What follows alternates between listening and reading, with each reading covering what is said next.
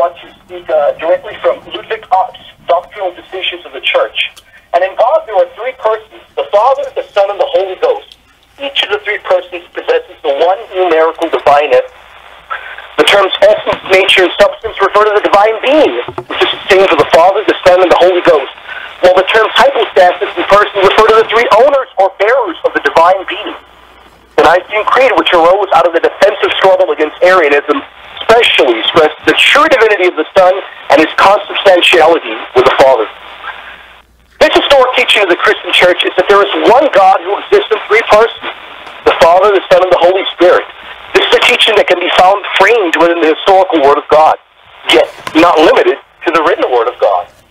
Do not confuse his teaching for that of my friend, Mr. Ritchie, which is aptly titled Modalism. Modalism claims that the Father, the Son, and the Holy Spirit are really three manifestations of the same person, appearing in different modes. This doctrine has come to be called modalism, and in the last century or so, a modern form of modalism is often called the Oneness or Jesus-only doctrine. My opponent makes a number of claims to support this teaching that has been condemned as heresy by the early church. But first we must outline the early creed that not only affirms the doctrine of the Trinity, but is also absolutely biblical and historical. The Nicene Creed, we will find, is a summation of the Word of God. We will then see how the historical Word of God stands in clear opposition to modalism. The creed begins with, I believe in one God, the Father Almighty, the maker of heaven and earth, of all things visible and invisible. I believe in one Lord, Jesus Christ, the only begotten Son of God, born of the Father before all ages, God from God, light from light, true God from true God, the God who not made consubstantial with the Father. Through him all things were made. For us men and for our salvation he came down from heaven, and by the Holy Spirit was incarnate of the Virgin Mary and became man. For our sake he was crucified under Pontius Pilate, suffered death, and was buried, and rose again on the third day. In accordance with the Scriptures, he ascended into heaven and is seated at the right hand of the Father. Please listen to that carefully. He ascended into heaven and is seated at the right hand of the Father.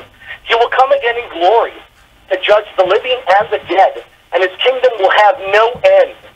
I believe in the Holy Spirit, the Lord, the giver of life, who proceeds from the Father and the Son, John 16:7, who with the Father and the Son is adored and glorified, who has spoken to the prophets, 1 Peter 1:10-11, Ephesians 3:5. I believe in one holy and Catholic and Apostolic Church. I confess one baptism for the forgiveness of sins, and I look forward to the resurrection of the dead and the life of the world to come. Amen. So what is this creed affirming? Ludwig Opp so eloquently puts it, there is only one God. The Father is God, the Son is God, and the Holy Spirit is God. The Father is God, the Son or Word is God, the Holy Spirit is God. The Father is the person, the Son is the person, and the Holy Spirit is the person. Not in the regular, normal English manner which we speak, or even Spanish, but it's not in that manner either.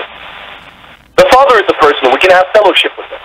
He knows, he teaches, he loves, he's a witness, he has a will. The Son is the person, we can have fellowship with him. He knows, he teaches, he loves, he has a witness, he has a will. The Holy Spirit is the person, we can have fellowship with him. He knows, he teaches, he loves, he is a witness, he has a will. The Father, the Son, and the Holy Spirit are personally distinct from one another. The Father, the Son, and the Holy Spirit are able to send or be sent by one another, speak to each other, and about each other. The Father and the Son love and honor each other.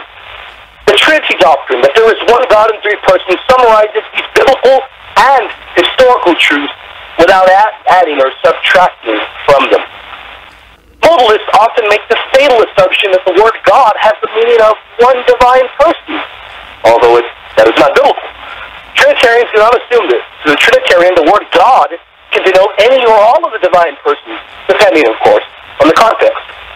The same assumption is made about the meaning of other words. For example, modalism takes the word Spirit to mean one person who is a Spirit, Lord to mean one person who is Lord. As Father Agatta puts it, although the unity of God is the main theme of the Old Testament, in some passages, the multi-personal nature of God is certainly suggested. Here's me. However, it is in the New Testament that we find the fullest, clearest revelation of the concept summarized in the doctrine of the Trinity. The Gospel of John begins like this. In the beginning was the Word, and the Word was with God, and the Word was God. The same was in the beginning with God. All things were made by him, and without him was not anything that was made. First, the Word was God. The Word had the character and nature of God. what God was, the Word was. Second, the personal pronoun him is applied to the Word, indicating that the Word is a personal being. Third, the Word was with God. The term with indicates that the Word was not the same person as the one with whom he was, one who is also referred to as God. John 1:14, 17, 18 further explained the identity of the Word. And the Word was made flesh and dwelt among us. For the law was given by Moses, but grace and truth came by Jesus Christ. As you read the rest of the first chapter of John's Gospel, it begins to become clear that God in verse 1 is God the Father, and the Word who was with him is God the Son. Other passages of Scripture confirm that the Father and the Son are not the same person. For example, the Son praises the Father in Matthew chapter 26, calls him his Father as his second witness, and sits down with his Father on the throne in Revelation 3:21. I cannot wait till we get to Revelation 3:21. The Scriptures also reveal the existence of a third divine person, the Holy Spirit. As Jesus spoke with his disciples, in John 14:16, he made it quite clear that the Holy Spirit was not the same person as himself. I hope you listen carefully when my opponent brings up argument after argument, because in oneness theology, they don't have a whole lot of significant verses. One significant verse of theirs they like to use is calling Christ the arm of the Lord, the arm of the Father. This means that he is the Father, they say. Or, as I've heard brought up numerous times, vice versa. It is argued that the arm of the Lord proves that they are, in their divinity, one and the same person. The prophecy which is echoed in the Gospel of John reads, "The Lord has bared his holy arm before the eyes of all the nations, and all the ends of the earth shall see the salvation of our God." In the Gospel of John, this prophecy is attributed to Christ being the arm. The verses preceding with this passage, which speaks of the arm, show that two different persons are being spoken of. The fact that Christ is the arm of the Father, yet the two distinct persons, is highlighted in John chapter 12:44, which says, "Whoever believes in me, hapastiuon eis, believes not in me, but in him who sent me." Literally then saying, the one who sent me. Chapter 13 then says, "Now the feast of the Passover, when Jesus knew that his hour had come to depart out of this world to the Father." Literally, he will leave this world and go towards the Father. Notice the usage of the two articles in the passage. Ha Jesus con patera. Two completely different persons. As my time is winding up, I do not have time to continue my opening statement, but I will wrap it up by pointing out that another popular argument brought up within the oneness circles is John chapter 10:30, which says, "I and my Father are one." They say that this can only mean that Jesus is the Father, but we will see that the historical witness does not hold up in regards to this explanation of it. I will now wrap up my opening statement. Thank you. All right, thank you for that opening. And now we will have Stephen Ritchie, who holds the oneness position, and he's going to have his 8-minute opening. Great. Yes, thank you, Gus, for hosting and moderating the debate, and thank you, Michael Albrecht, for your participation. Oneness Pentecostals believe in the historic modalistic monarchian theology, which, according to Tertullian, was held by the majority of believers in the first days of Christianity. We do not believe in dynamic monarchianism, which denies the deity of Christ. We believe in the historic modalistic monarchian theology, which was held by the vast majority of Christians within the first few centuries of the Christian era, including the earliest bishops of Rome. We believe that the one true God is the Father. The Heavenly Father is a single monarch as one eternal king, who has manifested himself by his own word and by his own Holy Spirit, which are different modes of God the Father's own omnipresent being emanating from himself. Therefore, we believe that God entered into a new existence when his word became flesh and when his Holy Spirit incarnated himself as the fully human Son of God. Matthew 1:20 informs us that the angel said, "That which is conceived in her," in Mary, "is of the Holy Spirit." So it was the Holy Spirit who conceived the Christ child within the Virgin Mary, rather than an alleged heavenly God the Son person. Luke 1:35 informs us that the Holy Spirit descended upon the Virgin, came over the Virgin Mary, and for this reason, the Holy Child was called the Son of God. For what reason was the Son of God called the Son of God in the first place? Because the Holy Spirit performed the act of the incarnation himself, within the Virgin Mary to conceive the Christ child. Therefore, it was the Holy Spirit who performed the act of the incarnation himself within the embryo of the Virgin Mary, rather than an alleged pre-incarnate heavenly God the Son person. Therefore, if a Trinity was true, the wrong divine person performed the incarnation. We should see a heavenly God the Son coming over the Virgin Mary. Instead, we see the Holy Spirit, which is the Spirit of the one true God the Father. Because there's only one Lord, one faith, one Spirit, one God and Father of all, through all, and in us all, according to Ephesians 4. I challenge my opponent to cite a single verse to show that an alleged pre-incarnate heavenly God the Son person entered the Virgin to perform the incarnation. Therefore, the titles Son of God and Son of Man, Son of Mankind through Mary, are incarnational titles only for the human child that was born and the human son that was given, rather than being titles for an alleged heavenly pre-incarnate God the Son person. I challenge my opponent to present a single verse of Scripture that gives us the reason why the Son is called the Son of God, other than the New Testament reason given in Luke 1:35. Luke 1:35 says, that which is conceived in her is of the Holy Spirit, and for this reason the Holy Child was called the Son of God. Colossians 2:9 informs us that all of the fullness of the deity dwells in Jesus in bodily form. Since all means all, Jesus must be the full incarnation of all the deity of the only true God the Father. Because Jesus said that the Father who dwells in me, he does the works. John 14:10. I challenge Mr. Albrecht to cite a single verse to show that an alleged heavenly God the Son dwelt in Jesus to do the works. Jesus said, he that has seen me has seen the Father. He never said, he that has seen me has seen the eternal Son. John 17:3 informs us that the Father is the only true God. John 4:23-24 states that the only true God is alone seeking true worshipers to worship him, not them. For Jesus said, God is a spirit, one spirit, and they that worship him must worship him, not them, in spirit and in truth. For the Father seeks true worshipers to worship him. So since there's only one true God, the Father, Jesus is called God, the Holy Spirit is called God, they must be modes, manifestations, or emanations of the only true God, the Father himself. 1 Timothy 2:5 proves that there is one God, who is the Father, and one mediator between God and men, the man Christ Jesus. So we have one God, who is the Father, one divine person, and one human person. That explains the relationship between the Father and the Son. We don't see that in the Old Testament. We only find the relationship between the Father and the Son after the incarnation, because God said, I will be a father to the Son, and the Son will be a son to me. Hebrews 1:5. The words God the Father appear 31 times in the Greek New Testament, but we never find the words God the Son and God the Holy Spirit. Why is this? Because there's only one true God the Father. Therefore, since Jesus and the Holy Spirit are called God, they must be manifestations or emanations of that only true God the Father himself who came to save us.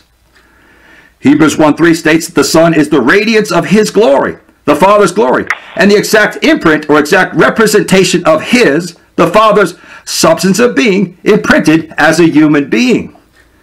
The Greek word character literally means an exact imprint or an exact representation as the exact copy of an original. The context of Hebrews chapter 1 proves that the Son is the character as the exact imprinted copy of the Father's substance of being as a human being. If words mean anything, the word character proves that the Son had to have been made as an exact imprinted copy of the Father's being at a specific point in time. Psalm 2:7 informs us when the Son was actually imprinted as the copy of the Father's substance of being, when God said, you are my Son, this day have I begotten you. What day was Jesus actually begotten? When he was born at Bethlehem, for he could not have been begotten twice. Therefore, the titles Son of God and Son of Man are incarnational titles only for the man Christ Jesus, rather than for an alleged pre-existent heavenly God the Son person. 1 Peter 1:20 states that he, Jesus, was foreknown before the creation of the world. The Greek word for foreknown is prognosko, which means to know beforehand. The same Greek word prognosko is used in Romans 8:29.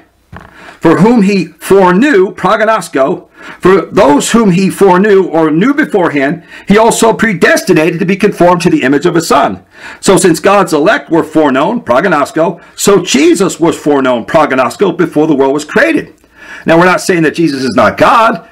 That he who became manifest in the flesh is the Holy Spirit of God, the Father himself, becoming a man to save us. So I challenge Mr. Albrecht to explain how Jesus could have literally existed as a son before being foreknown, because the word foreknow means to know beforehand. It's impossible for Jesus to have literally existed before being foreknown, otherwise the word foreknown is meaningless. Ephesians 1:4 states that in him, in Christ, you were chosen from the creation of the world.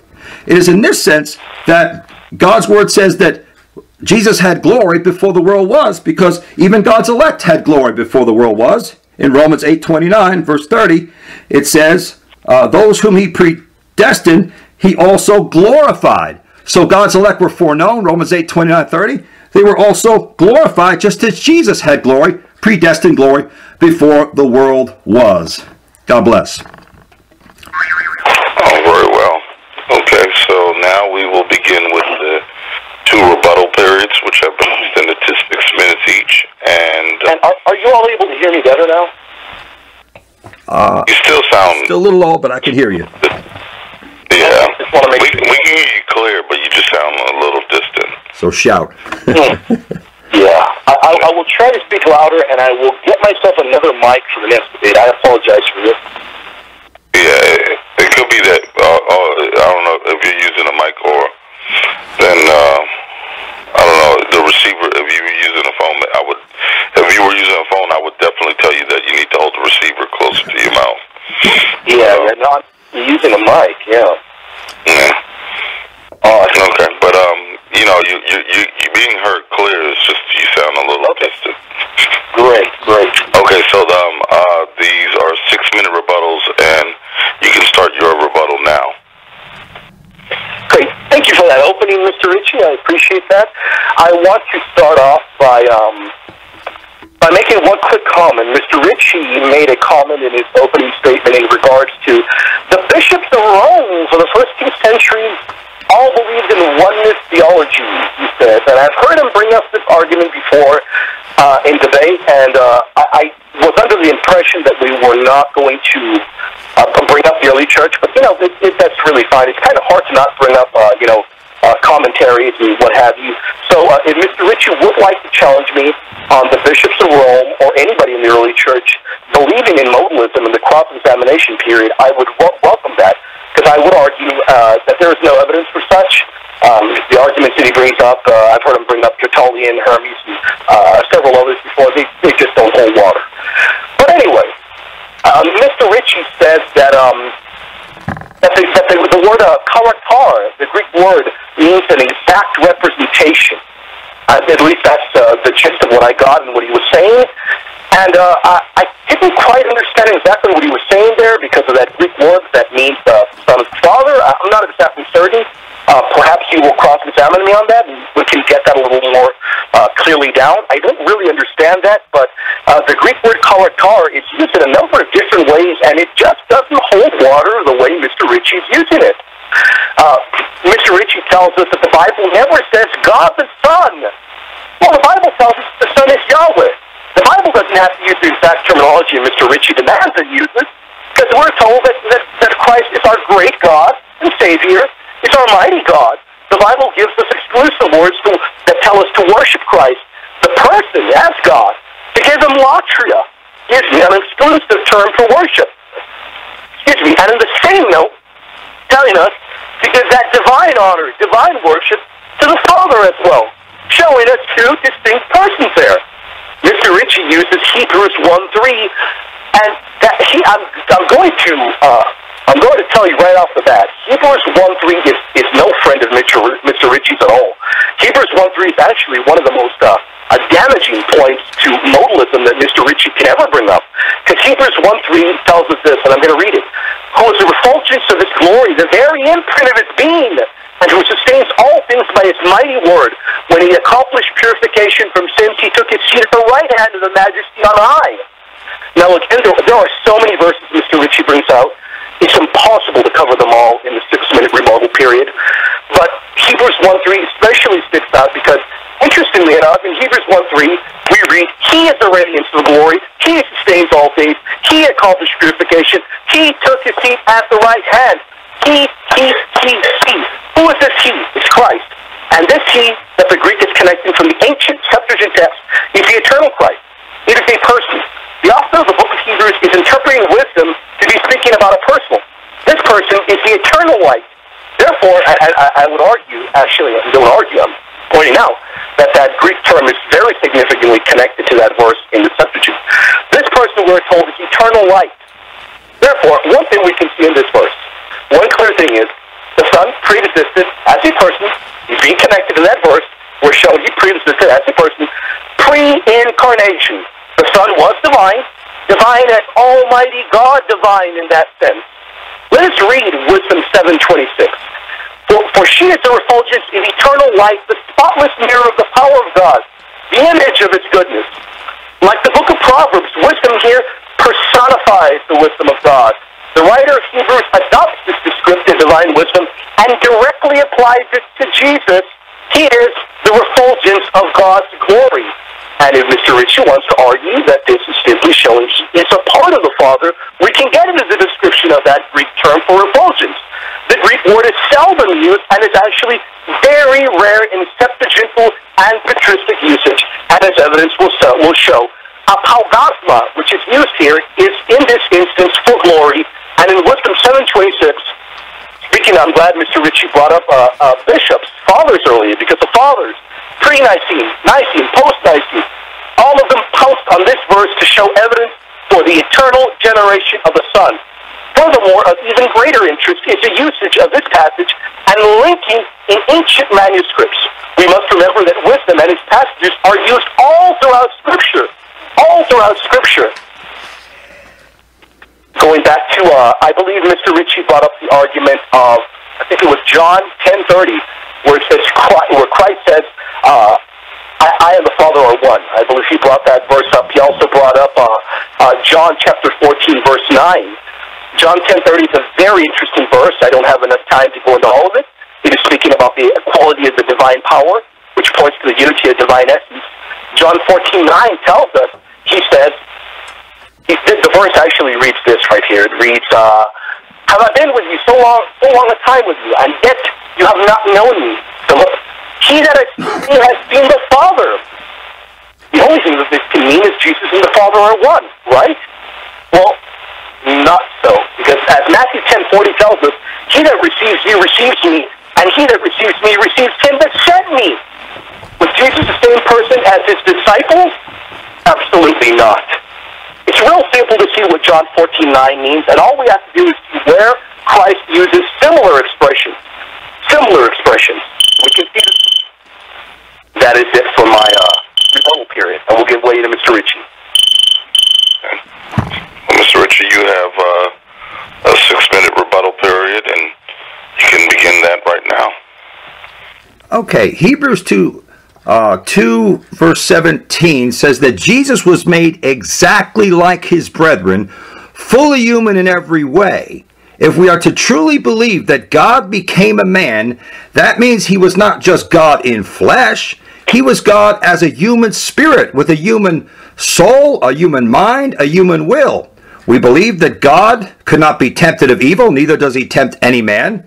So Jesus was not tempted as God, he was tempted as a true man. So when God became a man through the hypostatic union, deity from the Holy Spirit and humanity from Mary were united together as one human spirit with the two natures intact. My opponent used the right hand of God, saying that, well, Jesus is a man, he's at the right hand of God. That means has to be another co-equal God the Son person. But the Bible doesn't say this. 1 Timothy 2:5 says that there is only one God, who is the Father, and one mediator between God and men, the man Christ Jesus. So we have one divine person called the Father, and one human person called the man. But Jesus Christ was not just a man, he is Emmanuel, God with us as a man, Yahweh who became our salvation. So modalistic monarchian theology believes in everything that Mr. Albrecht had said. He spent a lot of time on the Nicene Creed, and the Nicene Creed really doesn't go into the details of a co-equal, co-eternal Trinity. That was developed in the late 5th century, and it was not actually written by Bishop Athanasius. The Father and Son could love each other. There's a distinction between the Father and the Son because the Son had to love the Father, because it wasn't God the Father dwelling in a man as God the Father. It was God the Father dwelling in a fully complete human being. That's how Jesus was tempted, and that's how Jesus had to have prayed. Because if God really did become a man, he had to have prayed. We do not believe in the Apollinarian view, where God just peered out through the eyes of humanity and pretended to pray. No, Jesus was a real man in every sense of the word man. So the Father could love the Son, and the Son could love the Father. But where is the text where the Father loved the Holy Spirit, and the Holy Spirit loved the Father throughout eternity past? And where is the text where Jesus loved the Father and the Father loved Jesus before the incarnation? I challenge Mr. Albrecht to find that. There's only one Spirit of God. God is a Spirit, and they that worship him must worship him in spirit and truth. Ephesians 4:3-6 says that there's only one Lord, one faith, one Spirit, one God and Father above all, through all, and in us all. Since there's only one Spirit, Jesus Christ must be that one God who became our salvation to save us. And that's the meaning of the arm of Yahweh revealed. It doesn't say heavenly God the Son's arm came to save us. It was the arm of the only true God the Father, emanating from himself, and that's the teaching of modalistic monarchianism. There's only one God.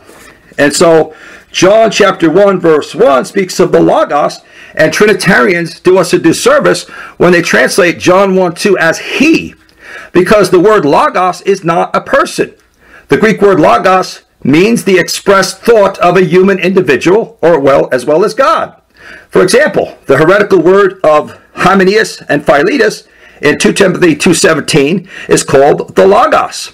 We don't believe that the word of Hymenaeus and Philetus was another person beside them. So the Logos, it stands for the expressed thought of God, or a thought of a person. In fact, there's not a single example anywhere in the Greek New Testament where the Greek word Logos denotes a human person. Mark 5:35-36 states that Jesus heard the word, the Logos, which was spoken by the messengers from the rulers of the synagogue's house, who said, "Your daughter is dead. Why trouble the teacher any further?" So the word from the ruler of the synagogue's house was a Logos, not another person. Again, Matthew 22:46 states that no one was able to speak a word, a Logos, against Jesus. And again, Matthew 13:8, when anyone hears the word, the Logos of the kingdom, and does not understand it, the evil one comes and snatches away the word out of his heart. So the Logos, the word of the kingdom, could not be a person. It is the mind and plan and purpose of the kingdom of heaven. And so John 1:1 says, "In the beginning was the Logos, the expressed thought of God, and the Logos, expressed thought of God, was with God, and the expressed thought of God was God." Because God's words are spirit and they are life. John 6:63 and Hebrews 4:12 says that the word, the Logos of God, is living. We find that in John 1:1, that which was from the beginning, not he who was from the beginning. And we find that the first English translation, directly from Erasmus's Greek text into English, was performed by William Tyndale in the early 16th century. And Tyndale wrote in John 1:2, "It was from the beginning," referencing the Logos in John 1:1. So normally we find hotos in John 1:2 in the masculine singular. It's normally translated as a he, but the context must show that it is a he. For instance, Matthew 28:15 says, "Kai diaphmete ho logos hotos paraiudios," which is, they took the money and did as they had been instructed. And this story, this Logos, hotos, is translated as this and not he, because Logos is a story and not a person. God bless. Our time is up. Very good on the pie. Okay, well, this is the action period. This is the cross-examinations. So we're going to have 6 7-minute cross-exams, and William is going to have the first cross-exam of Stephen Ritchie, and then we will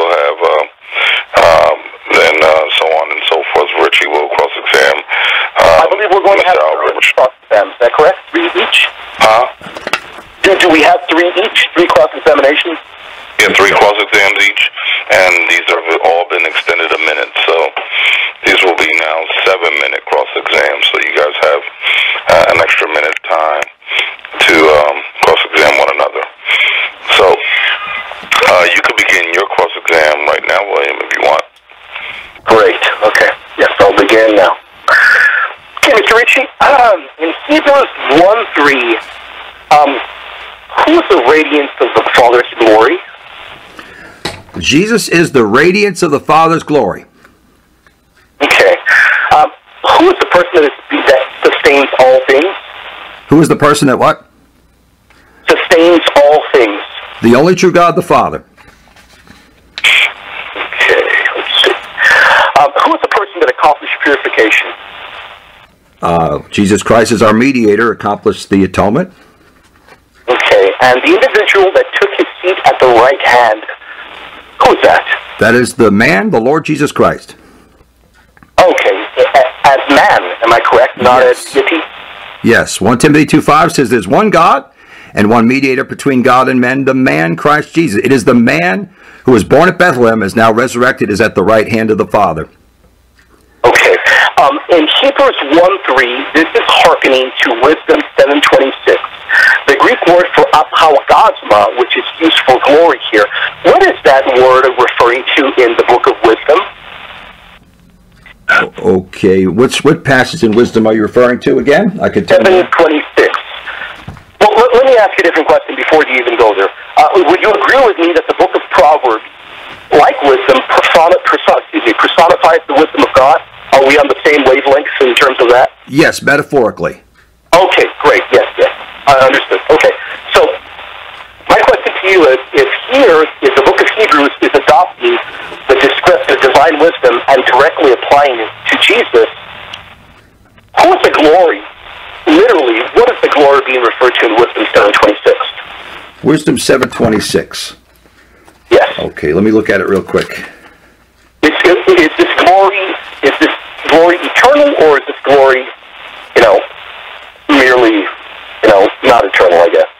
Okay, well it says here, Wisdom 7:26, for she is a reflection of eternal light, a spotless mirror of the working of God, and an image of his goodness. That's what it says. So what was your question? Okay, perfect. In Hebrews 1:3, is Hebrews 1:3 then applying this verse of eternal light to Christ? It doesn't say specifically. Wisdom is personified. I don't see a direct reference. It could be a reference to the Son of God. Okay, Mr. Ritchie, did you not just tell me right now that the he being referred to of the radiance of glory was Jesus Christ? Did you not just say that right now? Absolutely. Jesus is the radiance of the Father's glory. Okay, so that goes right back to my question then. Then this Greek word, apologist, which is used here for glory, is being referred to Christ. Am I correct? Well, I don't know for sure about the book of Wisdom actually being Christ. I have the book of Wisdom, for instance, Wisdom 8:2. Solomon called wisdom a bride and was enamored of her beauty. So that could not be Christ, because Christ is not the bride. We're the bride. God's elect of the bride. Right. Right. I understand that completely. That wasn't my question. My question was, let me try to explain it better. I apologize if I'm not explaining too clearly. Are we both of the same mindset that Hebrews 1:3 is hearkening directly to Wisdom 7:26? I am not 100% sure on that. I will not speak if I do not know. It may be a reference to the Son of God. Of course, Jesus is the image of the invisible God in Colossians 1:15, the firstborn over all creation. So prophetically, right, Jesus is the image of God, but he wasn't literally the image back before the incarnation. In God's mind, in Logos, he was already that image, but not until the fullness of time had come was he born of a woman. Yeah, we're not talking about an image at all. I was asking if Hebrews 1:3, we're actually talking about a completely different Greek word. The Greek word is apologist, which is used for glory. And I guess I'll expand my question to you. Are you aware of this word that is used for glory here being used anywhere else in the Greek Old Testament or the Greek New Testament? No, I do not study word. Greek in the Septuagint. I am not aware of the Greek text in Septuagint. Okay, in the Greek New Testament, this Greek word for apologist that is pointing to Christ, is this used anywhere else in the Greek New Testament? I do not know. Okay. Let me try to go right back to what we were speaking of right now. Hebrews 1:3 says, and I'll just, even though we both know what we're talking about in regards to glory, who is the refulgence of his glory, Hebrews 1:3 says that. Then wisdom uses basically that terminology for refulgence of eternal life. Are these two verses connected in any way whatsoever? Seeing to the fact that only these two verses use this very rare Greek word, would that not show that they are connected and that the author of the book of Hebrews is hearkening to wisdom? Maybe you could just explain that to me just a little bit so I can understand you. I'm not getting you. Okay. Okay. The book of Hebrews tells us that Christ is the radiance of glory. Am I correct? Right. We both agree to that. The book of Hebrews is quoting, basically, not verbatim, but using words that are found exclusively in Wisdom 7:26, which speaks of eternal light. Is Hebrews 1:3 speaking about a person? It is hearkening to Wisdom 7:26. Is it speaking about the person Christ in Hebrews 1:3? When it says the refulgence of his glory, is that a person, or is that the person Christ, or is that the Father that's being spoken of there? Well, again, wisdom is personified. I'm not saying wisdom is a direct person, because Wisdom 7:25 says that wisdom is a breath of the power of God, a pure emanation of the glory of the Almighty. So wisdom is a breath of the power of God. So wisdom could not have been a person before the incarnation. In God's mind, in God's prophetic logos, Jesus was already the lamb slain from the creation of the world. So since God calls the things which be not as though they already were, God already prophetically, in prophetic anticipation, spoke of the child born and son given as if he already was crucified before he was actually born and crucified. Understood, Mr. Ritchie. That is not even the question. My question was, is Hebrews 1:3, is it referring to the person Christ? It's not referring to any of the Hebrews 1:3. I would not argue. Hebrews 1:3 is definitely speaking about the Lord Jesus Christ, who is the brightness or radiance of the Father's glory, imprinted as the Son of God. Perfect. Okay, that will conclude my first cross-examination period. Now we'll give way to you, Mr. Ritchie. I believe my time is up now, I believe. Okay. Mr. Ritchie, you have 6 minutes to cross-examine Mr. William Albrecht. Okay. Genesis 17:17 states that Abraham fell upon his face and laughed and said in his heart. The Hebrew word for heart is lave, which means heart or inner person. And again, Genesis 27:41, Esau said in his heart, Hebrew word is lave, which means heart or inner person. But in Genesis 8:21, Yahweh smelled a sweet aroma, and Yahweh said in his heart, the same Hebrew word lave, heart or inner person, I will not again curse the ground anymore for man's sake. Mr. Albrecht, if each of your alleged three distinct God persons were fully omnipresent with each other, how many divine persons were able to anthropomorphically smell a sweet aroma in Genesis 8:21? Was it one person or three divine omnipresent spirit persons? Genesis, okay, give me that verse again. Genesis what? Genesis 8:21. Yahweh smelled a sweet aroma, and Yahweh said in his heart. The Hebrew word for heart here is lave, which means heart or inner person. How many divine persons smelt a sweet aroma in Genesis 8:21? Let me see. And the Lord smelled a sweet savor, and the Lord said in his heart, I will not again curse the ground anymore for man's sake. For the imagination of man part is evil from its youth. Neither will I again smite anymore everything living as I have done. Your question is, Jehovah is the term for Lord here, Kurios in the Greek. Your question is this God the Father, or God the Son, or God the Holy Spirit? Is that your question? Well, that's part of my question, but my question is, how many divine persons actually smelt a sweet aroma and said in his heart in Genesis 8:21? Was it one person or three persons? I believe Genesis 8:21 is referring to God the Father. Let me see, 8:22. Let me go on and read that. While the earth remains, seed time. I would have to do a little bit more research into it, more studying, but I believe it's referring to God the Father. Okay. It uses the interchangeable terms for kurios and for God the Father. Okay, let me go on then. Okay, so if it's one person in Genesis 8:21, could two alleged omnipresent God persons have temporarily lost their omnipresence by being not able to smell a sweet aroma? Excuse me, could what?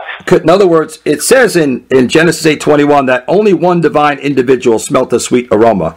Yeah, one Yahweh said in his heart, if there's two other Yahweh persons, then how could these two other omnipresent God persons have temporarily lost their omnipresence and not have smelled the sweet aroma? I understand exactly what you're saying. I think what you're doing, and I don't mean that in an offensive manner whatsoever, I think you're confusing Trinitarianism for tritheism. I think what you're attempting to do is for us to say that every single action done by the Father is the same as every single action done by the Son, that they're all the exact, basically same person. That would be completely different from Trinitarianism, and it would not be in line with our Orthodox theology. So, whereas we could say that this verse is referring to God the Father, or perhaps another verse uses ha kurios or ha theos in reference to God the Son. Okay, I need you to answer the question here. I don't want to go off too long because we've got very limited time. Can you cite a single verse where God ever spoke of himself as having more than one heart or more than one soul before the incarnation? You believe there's God as three persons, so where is a single verse where God says he has more than one heart, more than one soul, anywhere in the Hebrew Scriptures or Greek Scriptures? I don't think I need to look for a verse that says literally that God has more than one heart or more than one soul. I think if we were to look and we were to study the Greek term for pneuma, for spirit, not only in reference to Holy Spirit, we look also at the Scriptures in the book of Revelation, the book of Corinthians. We compare that with the usage in the book of Genesis, the Spirit, and we can see how that's applied to God the Son in various passages. Okay, well, I'm trying to ask specific questions. So the answer is there's no Scriptures that you can cite, correct? There's no Scripture that says in the exact terminology that you wanted to. No, but obviously we take the Scripture as a whole. Okay, let me move on then. One single verse that explains things. Okay, Jesus said in John 14:24, the Word, the Logos, Greek text says Logos, the Logos which you hear is not mine but the Father's who sent me. The original Greek word for word is Logos. The same Greek word Logos is used in John 1:1. Hence, the Logos that Jesus spoke was not his own Logos but the Father's Logos in Logos. So in John 1:1 and in John 1:14, it states that the Word, or the Logos of God, was made flesh and dwelt among us.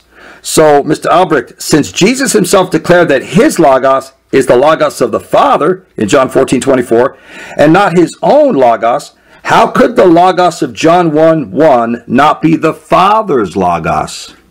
Yeah, it's not, because you're confusing the Greek term for Logos here.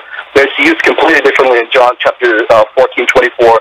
The usage of this term is completely different. It's used in a noun nominative masculine singular form, which is similar to its usage in Matthew chapter 12, verse 37, which says, "For by your words you shall be justified, and by your words you shall be condemned." Completely different usage than the usage of Logos in John 1. Let me finish this off with just last one. Can you submit a single verse to show that the Greek word Logos of a human person is either a distinct person beside himself or is his own person? In other words, the Greek word Logos, where can you find a human person called Logos? In the Bible, in the Scripture? Yes. In ha Logos? Are you speaking about that verse? No, the Greek word Logos, anywhere in the Greek New Testament, where does the Greek word Logos refer to a human person? A human person? Yes. Is the Greek word Logos a human person anywhere in the Greek Scriptures? Does Logos mean a human person? Logos means a person in John 1:1. It depends on its usage. It depends how the Greek is formed. And if we read John 1:1, we can read clearly that it's referring to a person here, because it has personal description. But the question was, The Greek word logos does not mean a human person in and of itself. So where is a text in the Greek New Testament? No, definitely not. No. Where a human person is called a logos. No.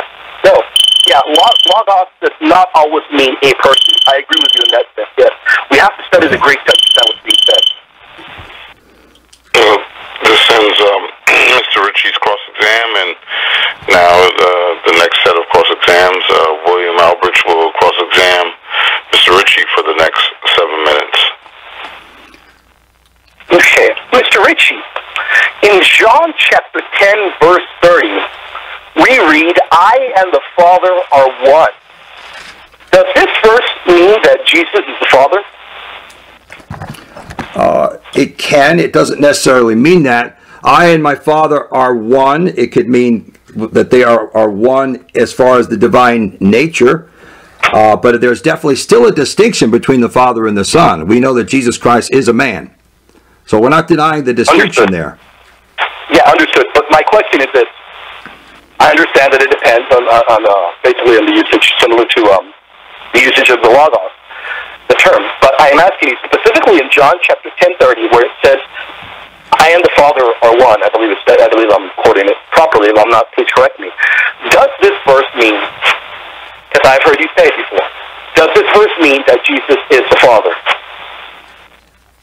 I do believe it references the oneness of God, that Jesus is one with the Father, but it also can reference a one in union, just like we are one as the body of Christ. Oh, great. So this verse doesn't necessarily mean that Jesus is the Father. Am I correct? Not necessarily. Okay, great. I don't believe I've ever said that I and my Father are one. Definitely references, only Jesus being the Father. I do believe it can reference that. I do believe it does reference it. I think they can have a twofold application. Okay, but the application that you believe is biblical doesn't mean that Jesus is the Father. You do not think that it strictly means that then, am I correct? No, because Jesus spoke as a man. He wasn't speaking as God the Father. He was speaking as the Son of God, Son of Man, as a human person. So when he referenced the Father, he normally referenced the Father as his God. And so there are times when he said, before Abraham was, I am, and he that has seen me has seen the Father. But that doesn't mean that he walked around all the time saying that he's God, because he hid his true identity, as it says in Isaiah 45, 14, and 15. In the millennial reign, the inhabitants of the earth will say to King Jesus, surely God is in you, there's none else, there is no other God. Truly you are God who hides yourself, O God of Israel, the Savior. So God hid his true identity in John 16:25 by using figurative or veiled I understand. Let me move on. Come out and say I'm the Father all the time. Yeah, you answered it perfectly for me. As long as you don't hold to a strict interpretation of that verse, I'm fine. So I'll move on. Hebrews 10:5, Mr. Ritchie. Can you read Hebrews 10:5 for us? Okay, hold on one second. Hebrews 10:5. Not a problem.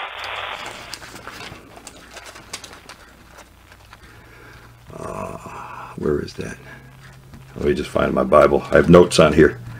Okay, Hebrews 10:5. Go. Could you? All right, go. I'll read it in the meantime. Therefore, when he comes into the world. Yes.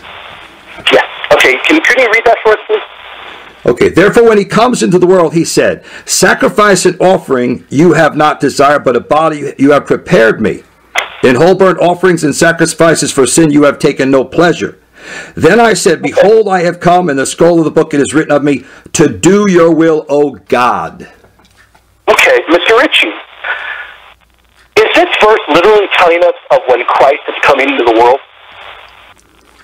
Yes, it is a prophecy out of Psalm 45. Okay. It tells us, you prepared a body for me. Am I correct? Yes. Mr. Ritchie, is this before the incarnation? Yes, of course the body was prepared before the incarnation. Okay. Mr. Ritchie, who prepared the body? God the Father. Okay. So, let me follow this logic. Is this the Son making a clear reference to the Father, basically existing as a person pre-incarnation with the Father? Well, of course, the Scripture says that in him, in Christ, we were chosen before the world was even created.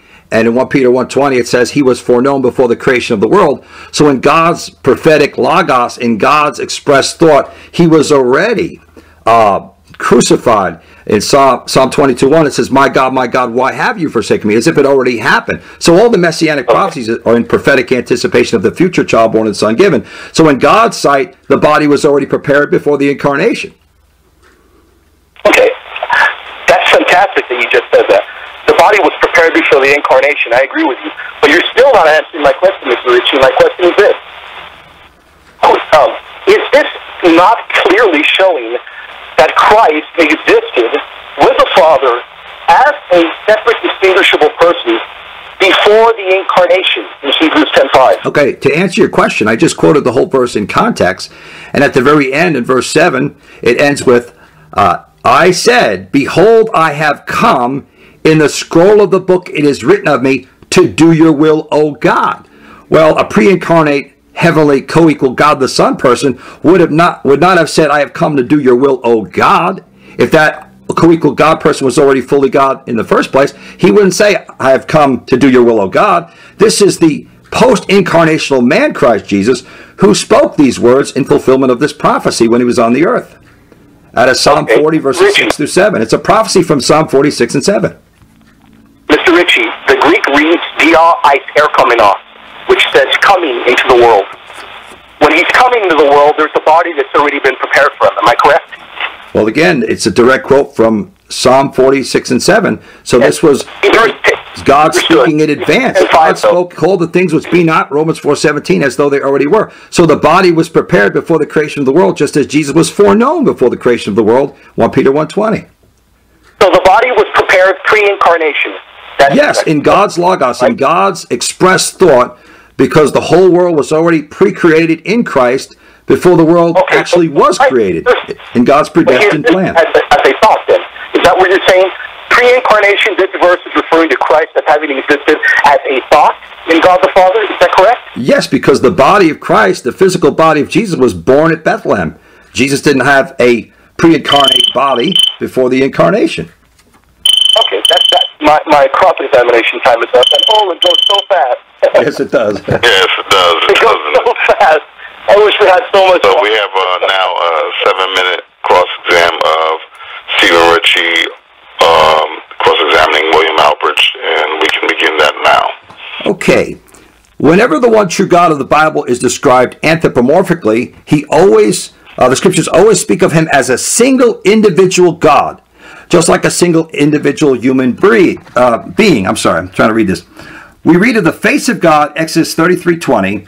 We read of the mouth of God, Numbers 12:8. The breath of God, Psalm 33:6. The eyes of God, Genesis 6:8, and so forth.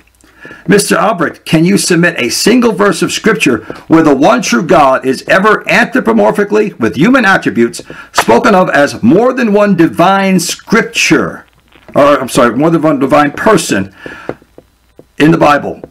Can you submit a single verse of Scripture where the one true God anthropomorphically is spoken of as more than one divine person? Where is a single verse of Scripture where the one true God has more than one face, mouth, nose, arm, and so forth?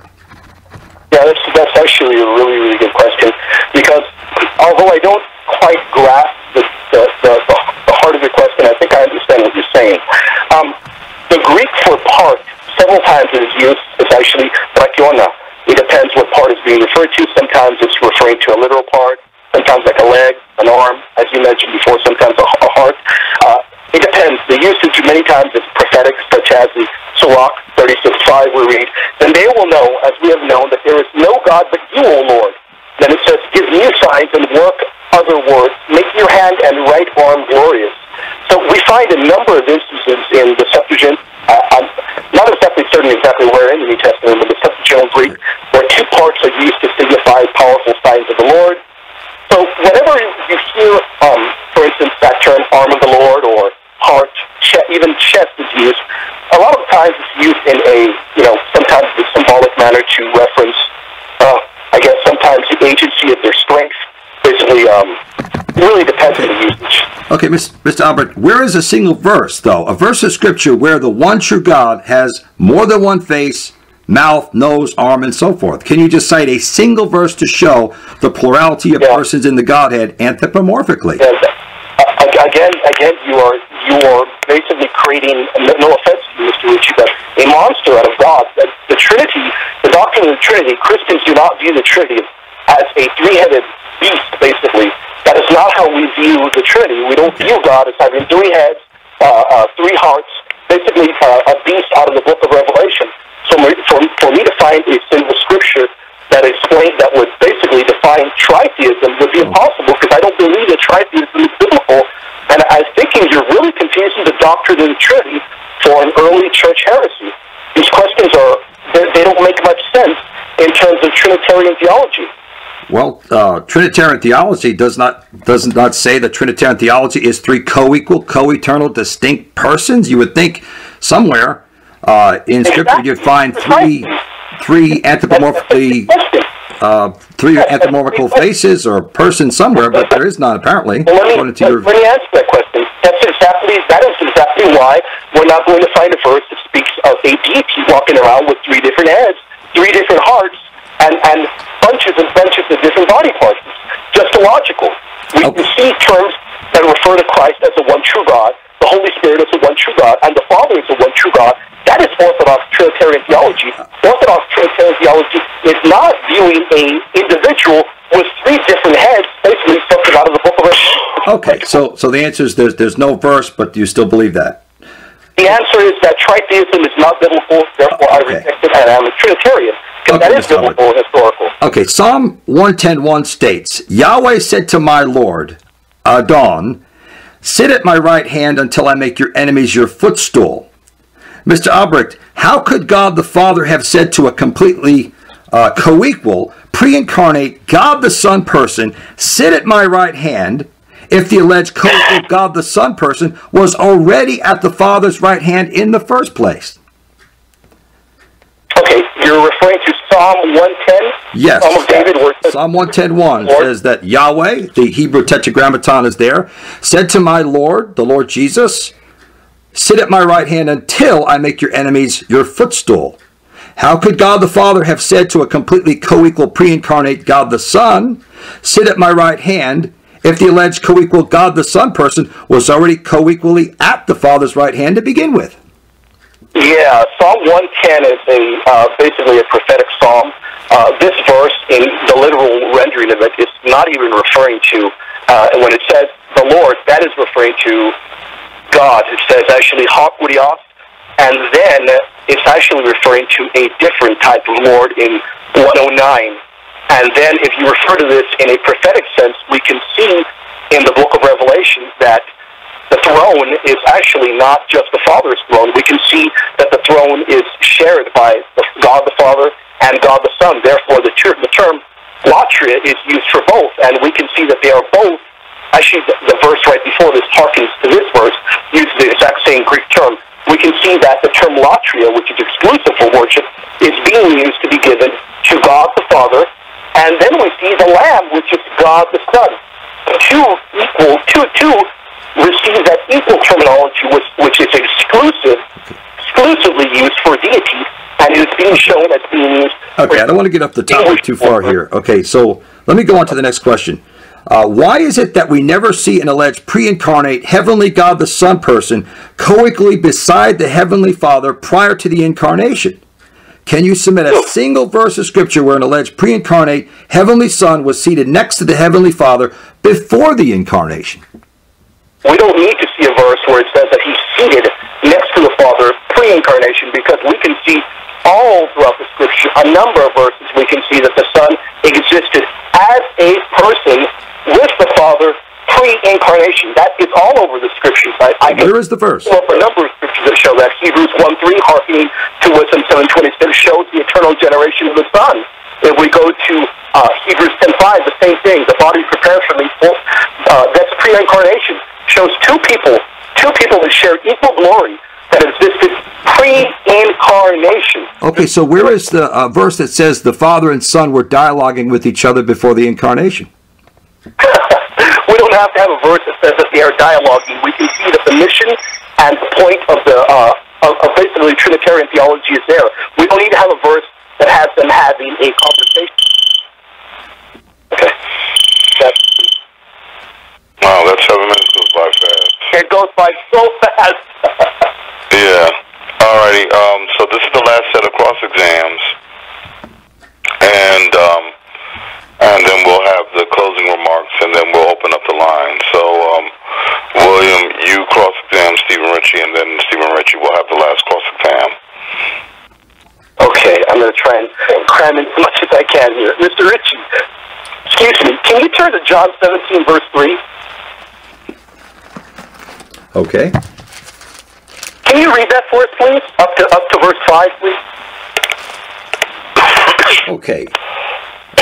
Jesus' prayer, he said to the Father, this is eternal life, that they may know you, the only true God, and Jesus Christ whom you have sent.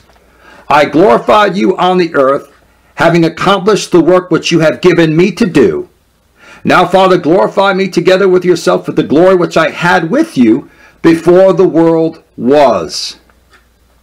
Okay, Mr. Ritchie, in verse 3, the only true God and Jesus Christ, are these two persons being referred to?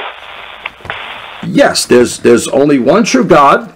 1 Timothy 2:5 says there's only one God, the Father, and one mediator between God and men, the man Christ Jesus.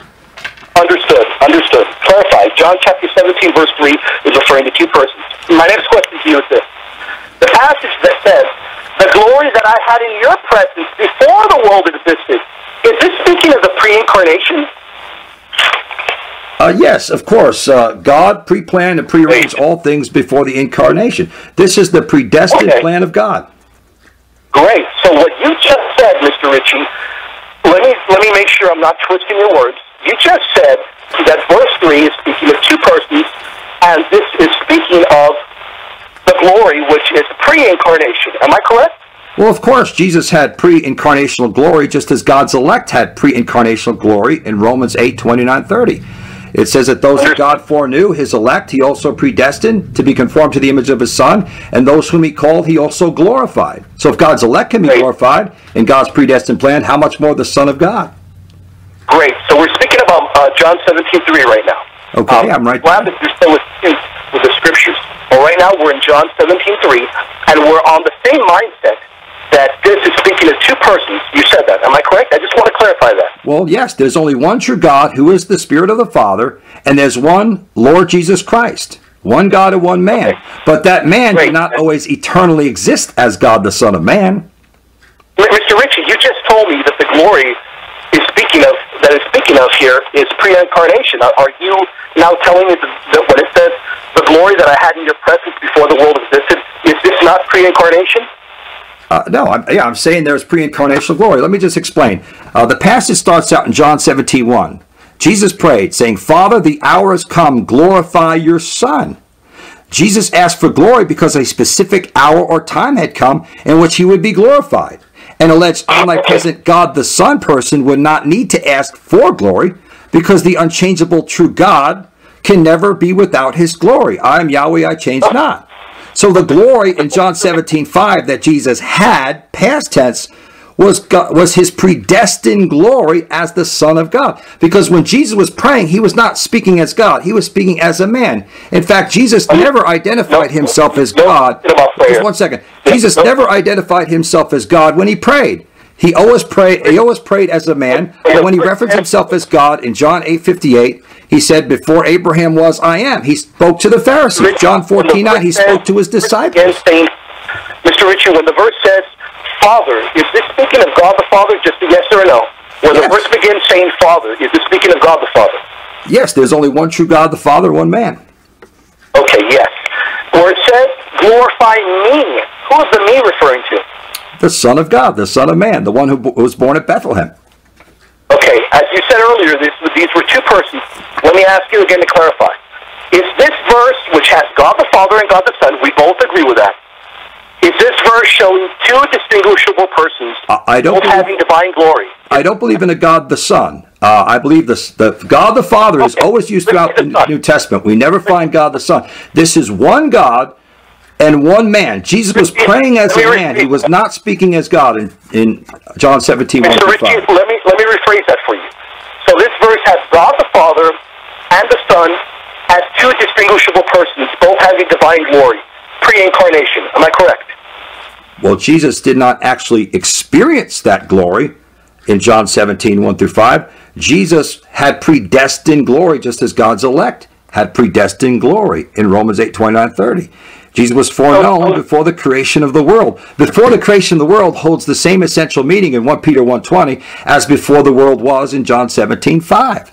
Just as Revelation 13:8 says the Lamb was already slain before the creation of the world. So in God's predestined plan, he had glory. He was praying. Hold on one second. He was praying for that glory because a specific hour or time had come in which he would be glorified. So a heavenly God the Son, I'll let you speak. A heavenly God the Son person would not need to pray for glory because he should have said he already had glory. He already had glory present. Richie, you have to answer the question, or you have to allow your cross-examiner to cross-examine. Okay, I'm explaining the passage here. You're trying to narrow it down. You got to look at the whole context. No, you're answering another question. That's not my question, Mr. Ritchie. Go ahead. Kind of going up real fast.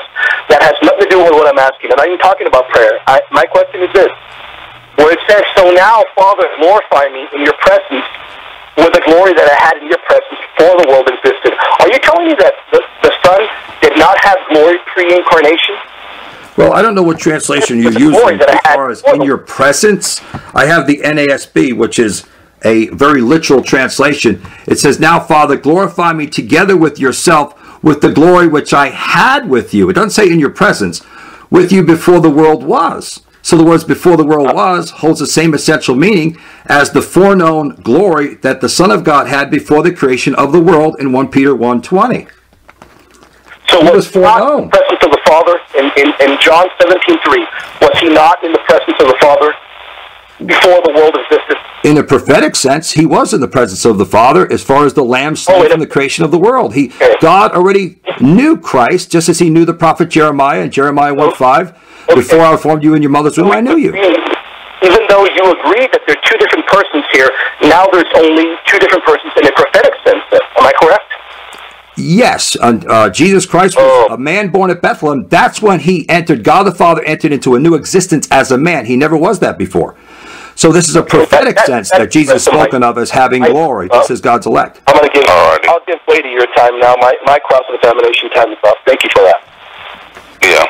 Okay, well, we have 7 minutes, and then we have closing statements. Wonderful.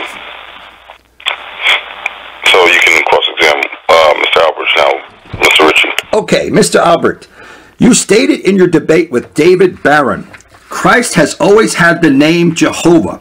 However, Jeremiah 23:5 and 6 states, I will raise to David a righteous branch, and a king shall reign. And this is his name whereby he shall be called Yahweh our righteousness. Notice that the Messiah's name shall be called Yahweh in the future. Okay, so Mr. Albrecht, can you submit a single verse to prove that Christ has always possessed the name of Yahweh or Jehovah before the incarnation? Yeah, and every single verse that refers to giving latria to Christ in the book of Revelation, in the passage that tells us that Christ is our great God and Savior, we know that Christ has always possessed the term Yahweh because he has always been God. But that's a very interesting question because we will see that later on. Mr. Barron asked me, what was the name that Christ lacked? And even though in a prophetic type of sense, even though the Father raised his name above the angels, we'll see. I guess really in a prophetic sense, he really has never lacked any name. But we can see that later on he's attributed with being given the name of Jesus, which would be a name that basically the early church viewed as equivalent with God. So the question that was raised above the angels, Matthew 1:21. That was the name that he was given. Okay, so he was given the name, but the question was, can you find a single verse of Scripture where Jesus already had the name of Yahweh or Jehovah before the incarnation? That's the question. There is a single verse of Scripture that shows Jesus actually possessed the name of Yahweh before the incarnation. Yeah, absolutely. Let me go ahead and pop that open for you. Yes, okay. Actually, we know for a fact that in John 17:3, the exact verse that I was referring to, where it says, the only true God, and then it references Jesus Christ. We're showing two different persons here. The verse actually says, I glorified you on earth by finishing the work that you gave me to do. So now, Father, glorify me in your own presence for the glory that I had in your presence before the world existed. So we know for a fact that we've got two different persons here. We see that the glory that I had in your presence before the world existed is speaking of pre-incarnation. Okay, but that's not answering my question. The answer was, can you cite a single verse that shows that Jesus actually had the name Yahweh? Okay, that's not actually answering the question. The term, I'm not done. I'm answering the question, Mr. Ritchie. Go ahead. Yes, I'm not done. Go ahead. But the term, I wasn't done. The term glory here is very significant because even though you're requesting a passage to say your name was Yahweh pre-incarnation, we don't need to be put within those parameters because we can see that this is divine glory here. We can see that he existed pre-incarnation with the Father, and we can see the terms being applied to him, attributed to him, are terms only attributed to Yahweh God, such as this term used here and the term latria. The term latria in Revelation, you ask for something, proof that he was Yahweh pre-incarnation. There is no creature that would become a god or what have you, that is given the term latria, which is exclusive for deity. Okay, I have 3 minutes and 30 seconds, so I want to go on. Go ahead. The scripture says in John 17:11, Holy Father, keep them in your name, the name which you have given me. And again, we find that in Isaiah 9:6, his name shall be called the same name as the mighty God and eternal Father. Philippians 2:9 says that God has highly exalted him and gave him the name which is above all names. Mr. Albrecht, since the Son's name was given and obtained, how could the Son have always possessed the name that is above every name before the incarnation? Can you point me to the exact verse? Because I think I know which one you're referring to. I think it's the exact one that Mr. Barron brought up. John 17:11. Holy Father, keep them in your name, the name which you have given me. John 17:11. Okay, is your question, I guess, similar to Mr. Barron's, that perhaps he lacks the name Yahweh? Well, my question is, since the Son's name was given and obtained, how could the Son have always possessed the name of Yahweh that is above every name before the incarnation? Yeah, this passage is actually a very significant verse because it's telling us that now I am no longer in the world, but they are in the world, and I am coming to you, Holy Father.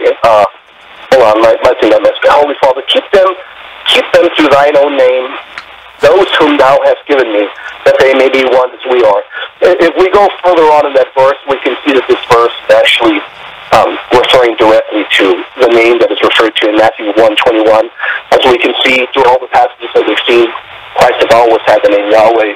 He's always been God. He's pre-existed, as Hebrews 1:3 shows us. So this name would be what Matthew 1:21 refers to, the name that he would be given. The exact past tense terms are being referred to here in the same verse, John 17:11. The name that he was given was Jesus. And the Greek in your doesn't literally mean that it is the Father's name, that it is his name. That's not the Greek term that is being used here in John 17:11. So it is consonant with pointing out that Christ was the name. Jesus Christ. Okay, I'll just let the audience sort that one out. Matthew 1:21 states that the angel commanded Joseph to call their son's name Jesus. You shall call his name Jesus, correct, for he shall save his people from their sins. Can you submit a single verse which says that the name of the Son of God shall be called Son? Did Mary have a son and call his name Son? Son? Why would his name be called Son? Well, Trinitarians baptized saying Father, Son, and Holy Spirit. I don't quite understand that.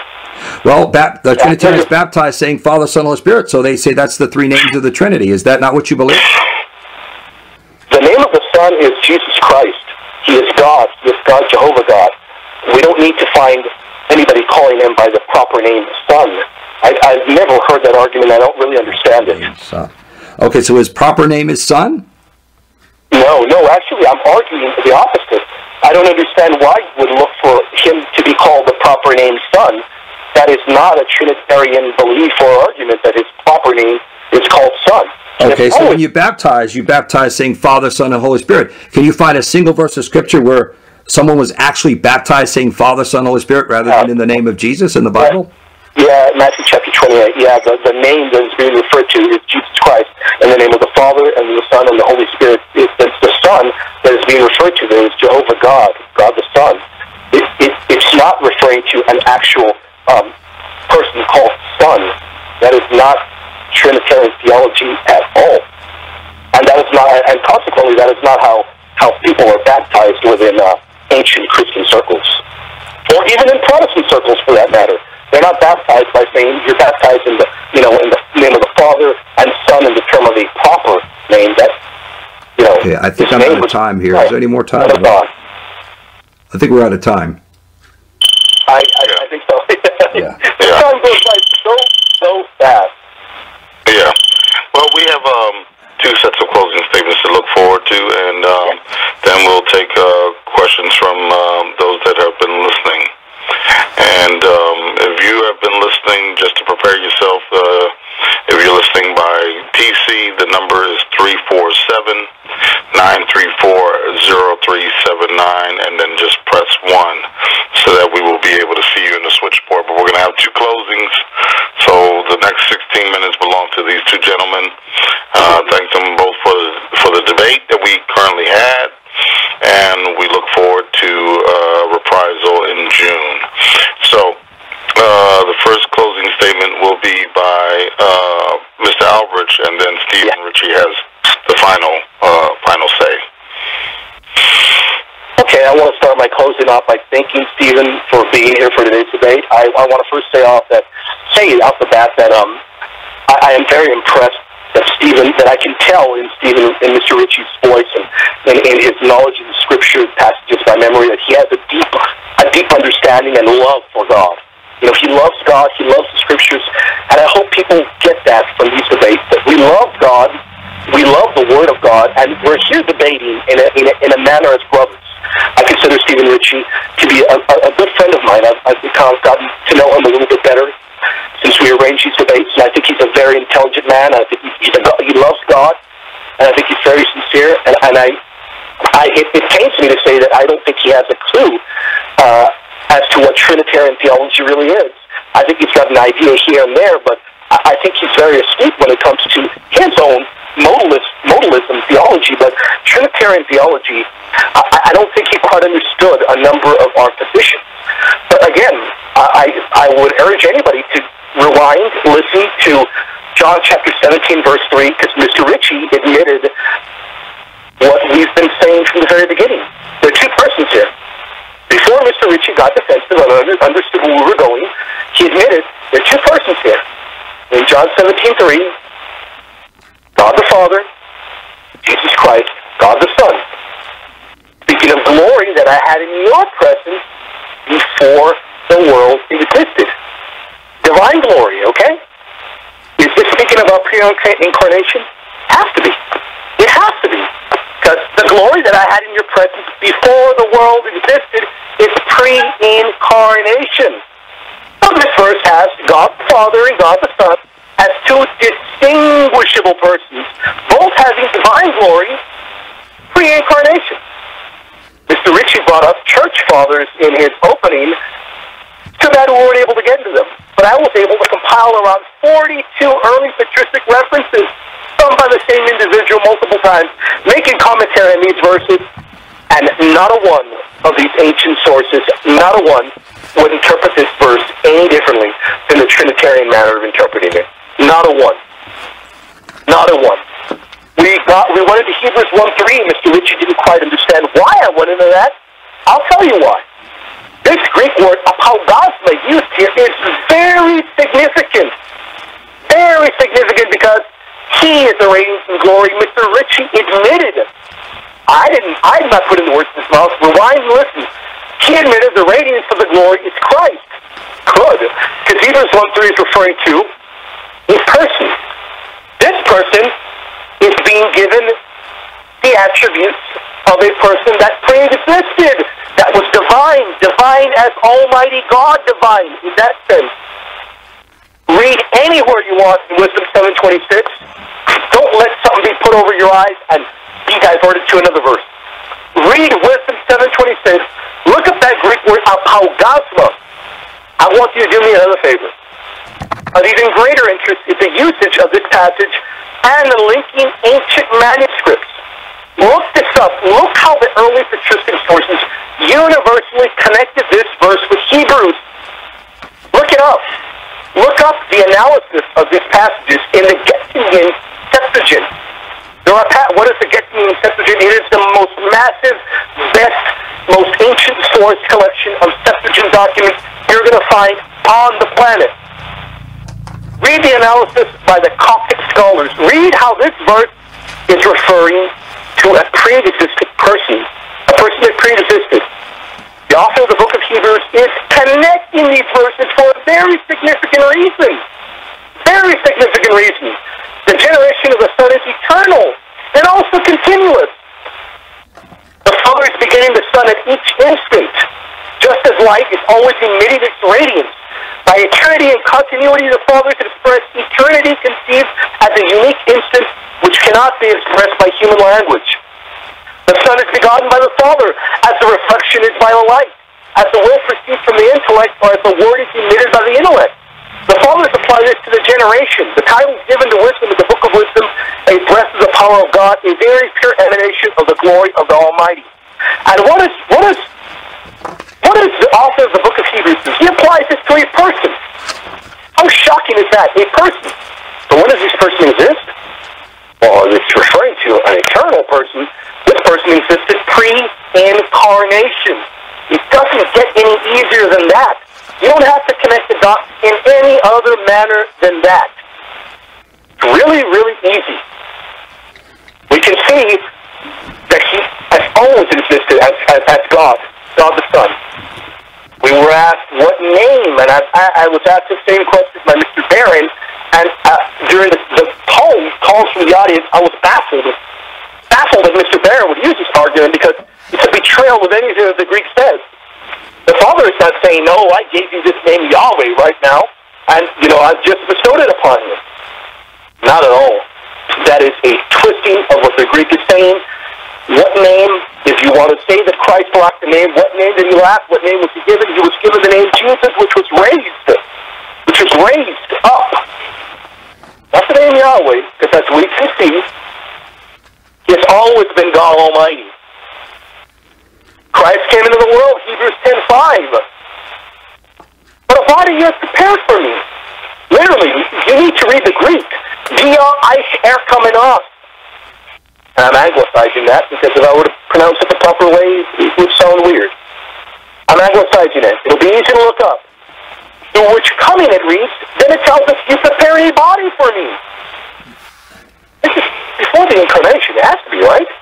I mean, he's coming into the world, and a body you have prepared for me. Who prepared the body? Mr. Ritchie admitted who did it.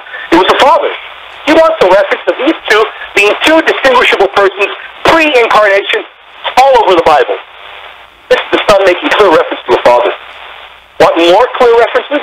I bet you anything you're not going to get any point of revelation with the Greek term lapidea. Look out for it. Because I'd be shocked if Mr. Ritchie mentions that in a relevant manner. Lapidea is given to two persons. There's no way you can twist the Greek.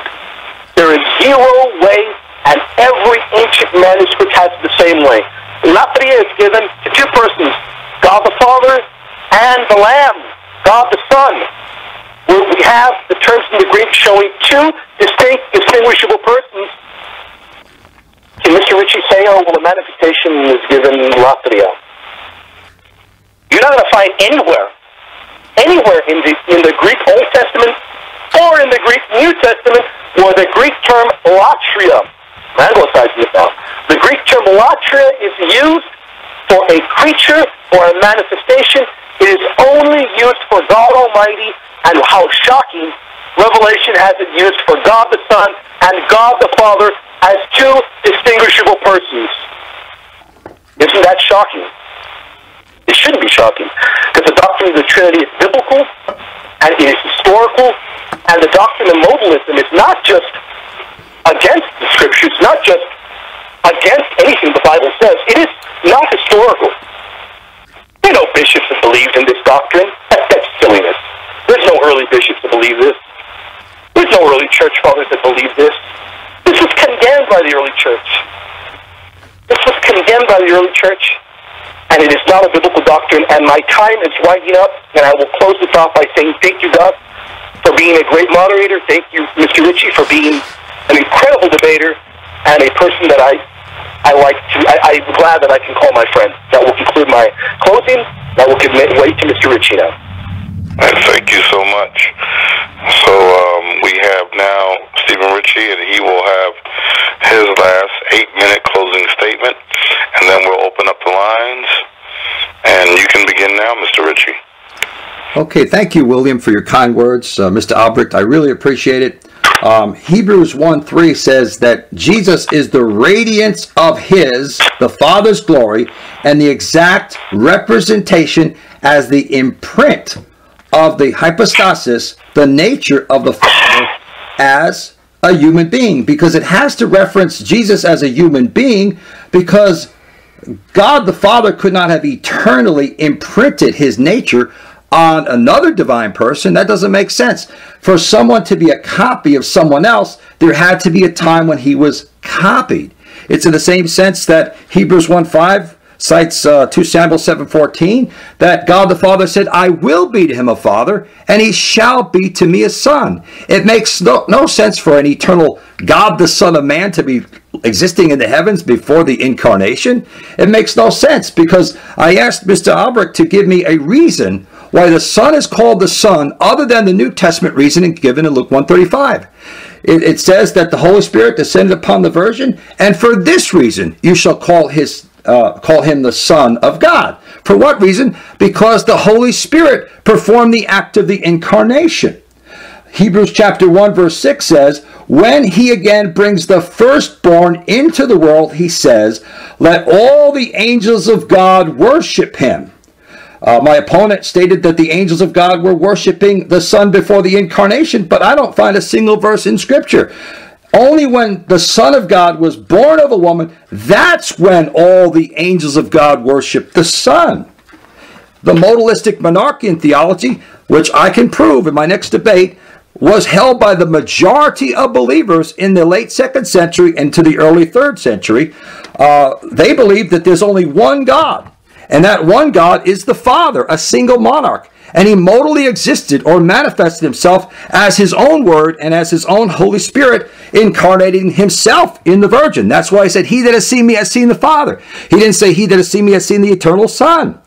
The scriptural evidence proves that the He who was manifest in the flesh, 1 Timothy 3:16, and the He who partook of flesh and blood, in Hebrews 2:14, is the Holy Spirit of the only true God the Father. The Holy Spirit is not a third person. The Holy Spirit is the Spirit of the Father in emanation. Genesis 1:2 says the Holy Spirit acted, and then God spoke. And he said, let there be light and dry land and so forth. So God the Father created all things alone and by himself through his own hands. The scripture says in Psalm 8, 5, and 6 that he has appointed the Son to rule over the works of his hands, the Father's hands. So the Son did not create anything as the Son, because the Son is the man who was born at Bethlehem. But Jesus wasn't just a man. He's called Emmanuel, God with us. God becoming a man. Yahweh becoming our salvation. Psalm 118:14. And so I asked Mr. Albrecht some questions. I asked him to cite a single verse where God ever spoke of himself as having more than one heart, more than one soul before the incarnation.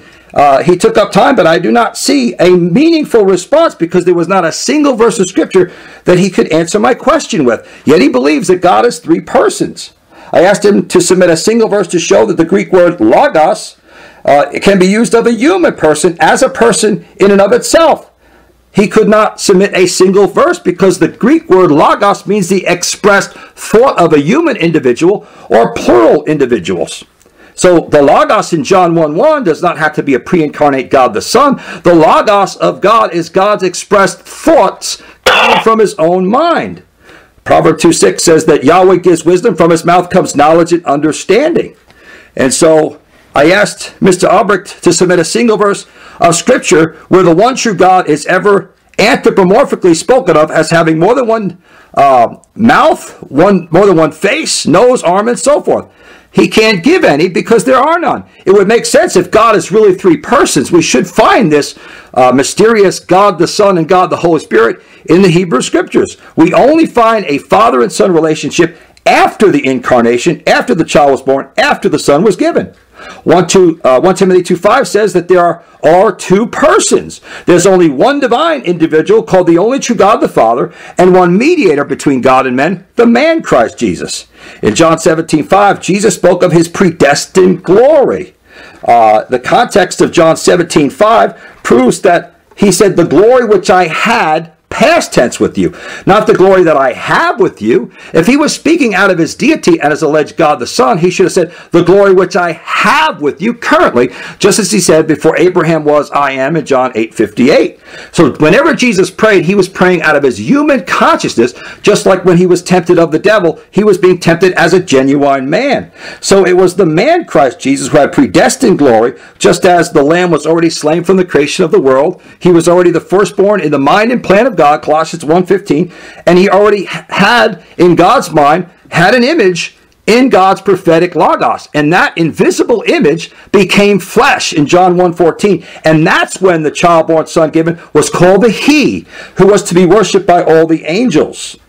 I cited 1 Peter 1:20, which states that God the Father said to his foreknown Son, that he was foreknown before the creation of the world. So in God's express thought, Jesus was foreknown before the world was even created, just as God's elect were foreknown in Romans 8:29 and 30. I had asked Mr. Albrecht to, in his debate with David Barron, Christ has always had the name Jehovah. That's what he said. Mr. Albrecht said that. And so in Jeremiah 23:5 and 6, it states, I will raise to David a righteous branch, and a king shall reign. And this is his name whereby he shall be called. In other words, an eternal God the Son was not called Yahweh, but he would be called Yahweh in the future. I asked Mr. Albrecht, can you submit a single verse to prove that Christ has always possessed the name of Yahweh before the incarnation? He could not submit a single verse. He quoted John 17:5 to assume that he had the name, but he could not find a verse to prove it. And during my opening statements, I had said that an alleged pre-incarnate heavenly God the Son person entered the Virgin to perform the incarnation. I asked Mr. Albrecht this question. I had said, Mr. Albrecht, can you cite a single verse to show that an alleged pre-incarnate heavenly God the Son person entered the Virgin to perform the incarnation? He had no response. I asked him to give us a reason why the Son was called the Son other than the New Testament reason given in Luke 1:35. He had no response. There was no verse. He could not cite a verse. I quoted Colossians 2:9, which informs us that all the fullness of the deity dwells in Jesus in bodily form. I said all means all. That means Jesus had to have been the incarnation of the only true God, the Father. I cited John 14:10, which says, the Father who dwells in me, he does the works. So it was the Father who was in the Son, reconciling the world to himself, not an alleged heavenly God, the Son. I asked Mr. Albrecht why the New Testament scriptures teach that there's only one true God the Father and only one man, the Lord Jesus Christ. I opened with John 17:3, 1 Timothy 2:5, explaining there's only one individual called the only true God the Father and one man. We never heard a meaningful response from Mr. Albrecht against this. So the titles God the Son and God the Holy Spirit are absent from the Greek text of Scripture. Yet my opponent believes in an eternal God the Son and God the Holy Spirit. I presented 1 Peter 1:20, for he, Jesus, was foreknown before the creation of the world. Thayer's Greek lexicon and Strong's Concordance states that prognosko means to have known or knowledge of beforehand. I asked, how could Jesus have literally existed as a son before being foreknown? For to foreknow about somebody means that he did not literally exist before being foreknown. Am I up? I think I'm done. God bless you. I've enjoyed this debate. I love the Word of God, and I love my opponent, and I do look forward to spending time and being friends. God bless. Okay, thank you so much. It was a very good debate, cordial debate. I believe it's the first of its kind, so I believe it's a historic debate to have a Oneness Pentecostal and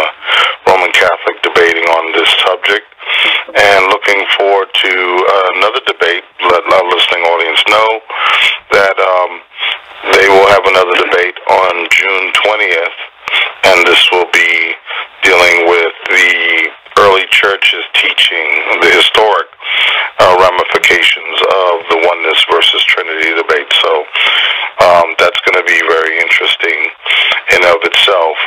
Just want to let everyone know, if you want to ask any questions of either of these gentlemen on today's debate, the number is 347-934-0379, and just press 1, and we can see you as a caller in queue, and then you can go ahead and ask your questions.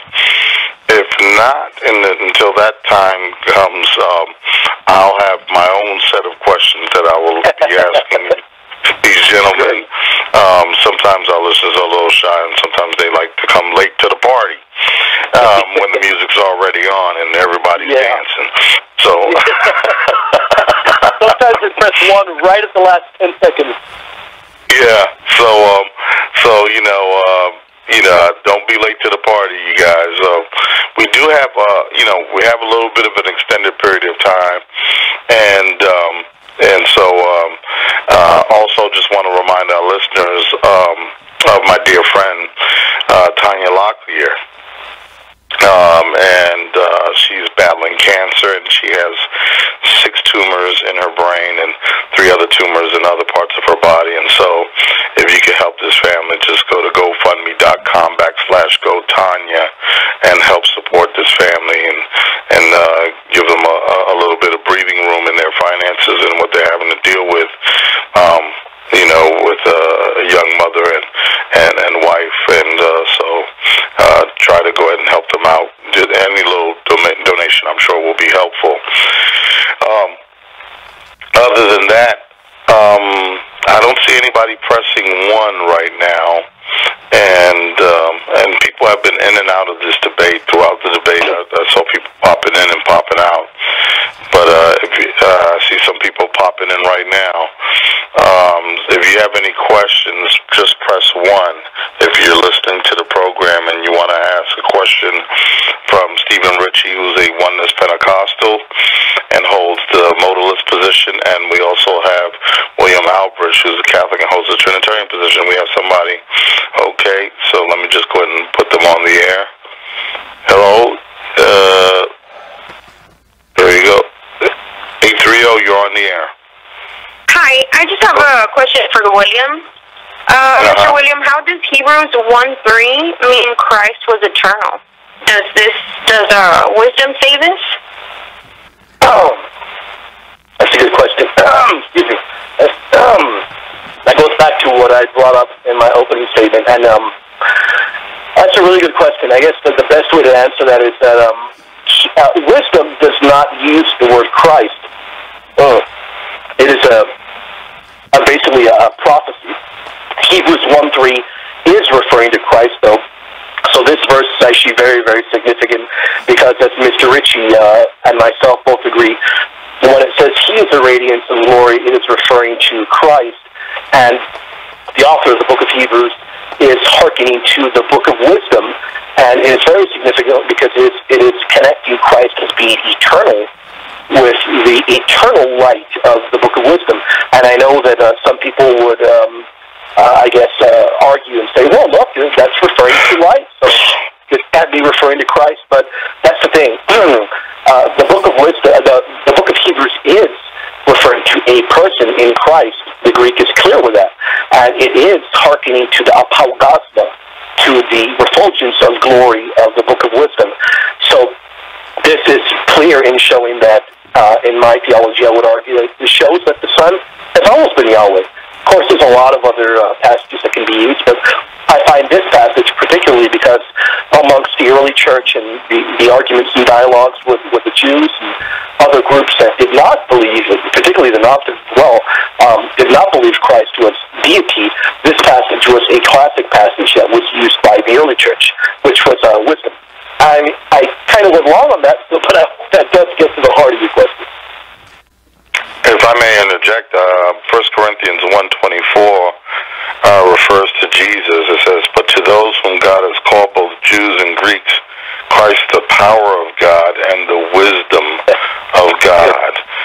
And I think if we were to read the patristics, it would reveal that that verse they believed alluded to Christ's wisdom, not only in the book of wisdom, but also in Proverbs chapter 8, specifically, where it refers to wisdom as a co-creator. Jehovah's Witnesses and Unitarians use Proverbs 8 as an attempt to say that Jesus was created, because it speaks of wisdom as being produced quena or kena, or possessed, which is what most translations try to use there of Proverbs 8:24. My rebuttal has always been verse 32, which says that wisdom is from everlasting, ha'olam. And ha'olam is used wisdom there, and it's used also in, I think, prophetically of Christ in Malachi 3:1, and also used of God's throne and can I get a I think the throne is from everlasting to everlasting. So, speaking of fathers. And I brought that passage up specifically because I didn't. I was been speaking with Mr. Ritchie, on and off, and I think we're both of the same accord that Mr. Ritchie does believe that wisdom is scriptural. Am I correct that you still believe that, Mr. Ritchie? That wisdom is what?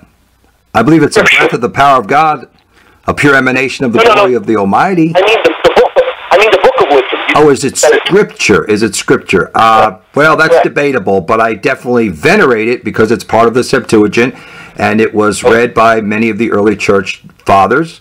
I would like to point out, though, that Sirach 1:4 states that wisdom was created before all other things. So wisdom in and of itself is not a divine co-equal God the Son person. It's a breath of the power of God, a pure emanation of the glory of the Almighty, according to Wisdom 7:12. Where does it say that wisdom was created before all other things? Yes, that's what it says. So we're not speaking literally here. What's that, sir? What scripture was that used? That's in Sirach 1:4. And again, Sirach 24:9 says, before the ages in the beginning, he created me. So if wisdom is a divine person in and of itself, then that divine person was created. You would have Arianism and not Trinitarianism. This is metaphorical language. This is not literal. Solomon was more literal when he said in Proverbs 2:6, Yahweh gives wisdom, from his mouth comes knowledge and understanding. So wisdom comes from the mouth of God as an emanation of God. It's not another divine person. That's the same meaning of the Greek word logos in John 1:1. It's an emanation from the mouth of God the Father, God's own expressed thoughts before the world was created. I think Mr. Ritchie's making a really good point in that, and I agree with him during the debate in reference to one comment he made on the word logos. It's important terminology, the way it is used in the Greek, and basically what it's referring to and the context are very, very important. I would agree with him. I did agree that logos is not always used in the sense that I mentioned it. Actually, I didn't even bring up logos, but I agree that it's not always used in, I don't think Trinitarians argue in a person type of sense. But he's also correct with Sirach 1:4 in the sense of this verse being used for wisdom. He's correct in regards to that. In a number of passages, wisdom is referred to in many different manners. But again, it all depends how the scriptures are using it. And Hebrews 1:3 harkens to wisdom in that certain manner, not in the certain manner from Sirach 1:4. It's a completely different manner. So context is very important, and in that sense, I do agree with Mr. Ritchie. Context is everything. I do have a question for Mr. Ritchie, and just let me throw this number out again before I go ahead and give my question, because then I might not get it in. The number is 347-934-0379. Press 1 if you have a question for Mr. Ritchie or for Mr. Albrecht. Those of you who are listening by PC or by phone. I think you mentioned the issue about logos, that is the word, never being used to describe a person.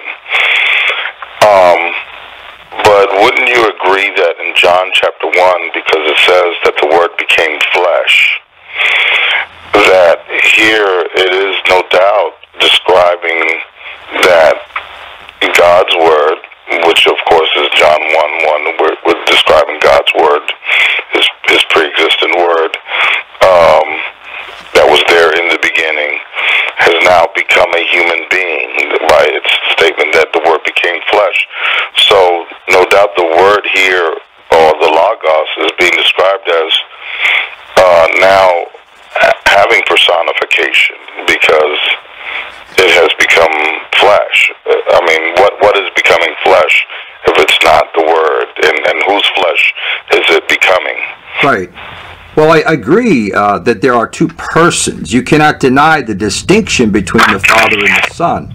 Jesus Christ, according to Hebrews 2:17, was made exactly like his brethren, fully human in every way. It's in that sense that Jesus had to have prayed and had to have been tempted, or else he would not have been a fully human person. But my argument is against the pre-incarnate heavenly God the Son person, because there is no scriptural evidence to prove that. Jesus pre-existed the incarnation as the eternal Word and as the Holy Spirit of the Father. But he did not exist as a concrete, definitive, divine, co-equal person before the incarnation. He existed in the mind and plan of God as the Lamb slain before the creation of the world, as the firstborn to rule over all creation, Colossians 1:15, and we compare that with Psalm 8:5 and 6, that Jesus is the Son who was appointed to rule over the works of God the Father's hands. Therefore, the Father created all things alone and by himself. Malachi 2:10 says, have we not one Father, has not one God created us? But Jesus became a human person. The child born and the Son was given, but that child born and Son given, he was given the name that's above all names. That's why Isaiah 9:6 says that he received the name of his Father. He hath by an inheritance obtained a more excellent name than the angels in Hebrews 1:4. So that's why Isaiah 9:6 calls the name of Jesus the name of the eternal Father, the name of the mighty God, because he has the Father's name, because he is the full incarnation of that only true God the Father who came to save us from our sins.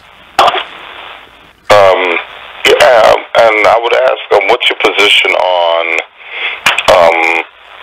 Old Testament angelic appearances where, for example, the angel of the Lord, the angel of Yahweh, in the Old Testament, in several appearances, one, for example, when the angel of Yahweh appears to Manoah, or the angel of Yahweh appears to,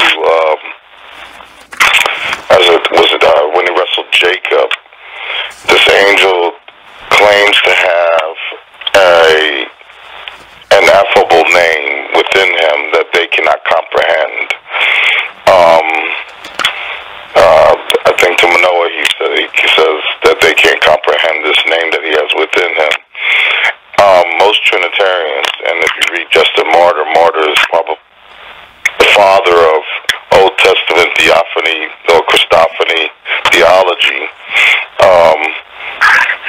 Most Trinitarians assert that these angelic appearances, the angel of the Lord, the angel of Yahweh, is the pre-incarnate Christ with that divine name within him, appearing in several instances, to Abraham at the oaks of Mamre in Genesis 28.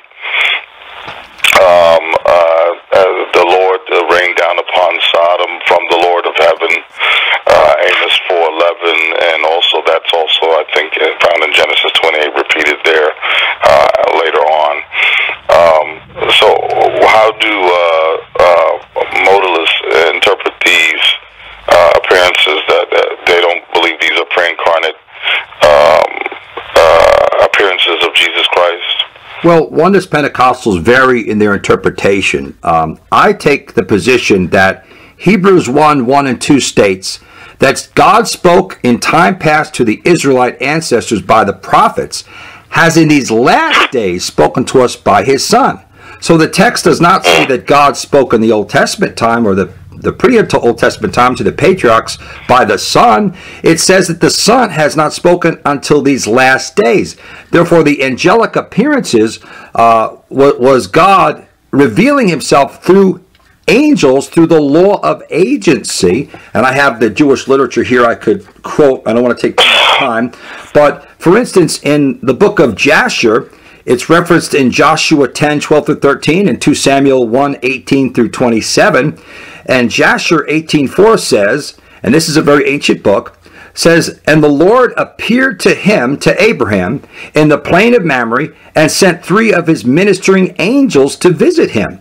There's nothing in the Jewish literature of old to state that these angelic appearances were pre-incarnate appearances of Christ.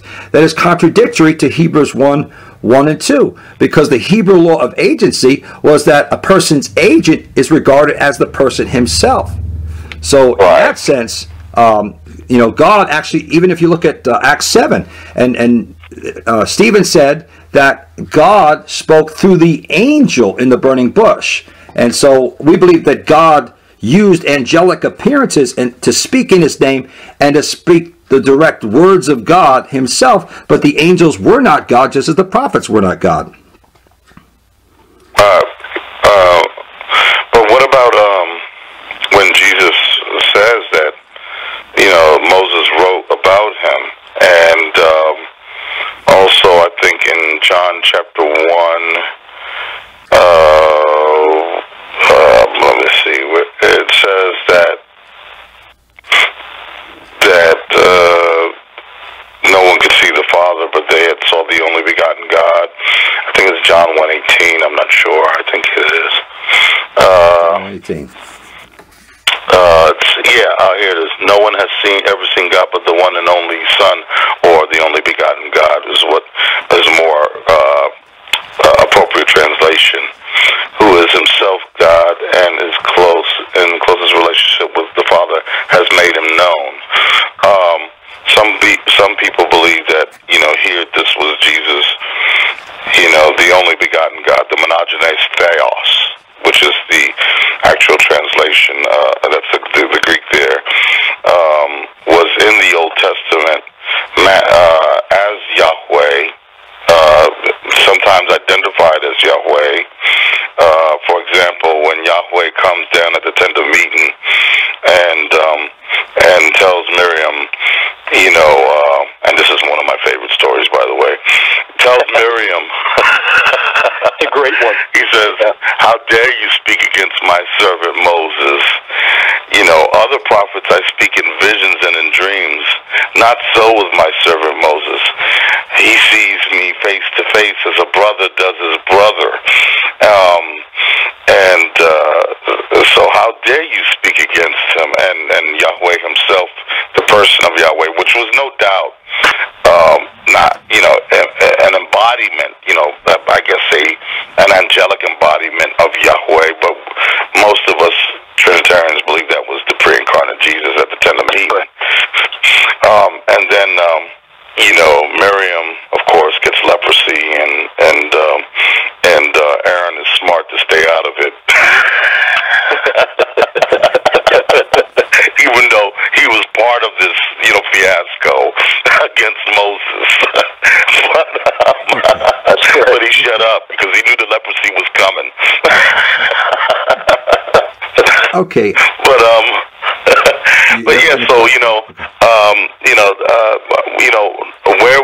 When Jesus says Moses wrote about me, and I think he says this to the 2 men on the road to Emmaus, and in Luke chapter 24, or when he says Isaiah saw his glory in John chapter 9, I believe it's verse 41. And of course, we know Isaiah saw Yahweh, in all his glory and in the vision. It was a vision, but it was a pretty good vision. It was realistic enough to scare him. But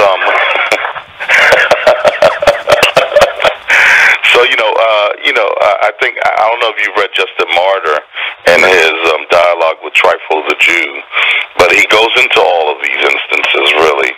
And, I was a Jehovah's Witness. I was a Unitarian. So, coming from that, when I read Justin Martyr, I was like, wow, that blew me away. That was new territory for me.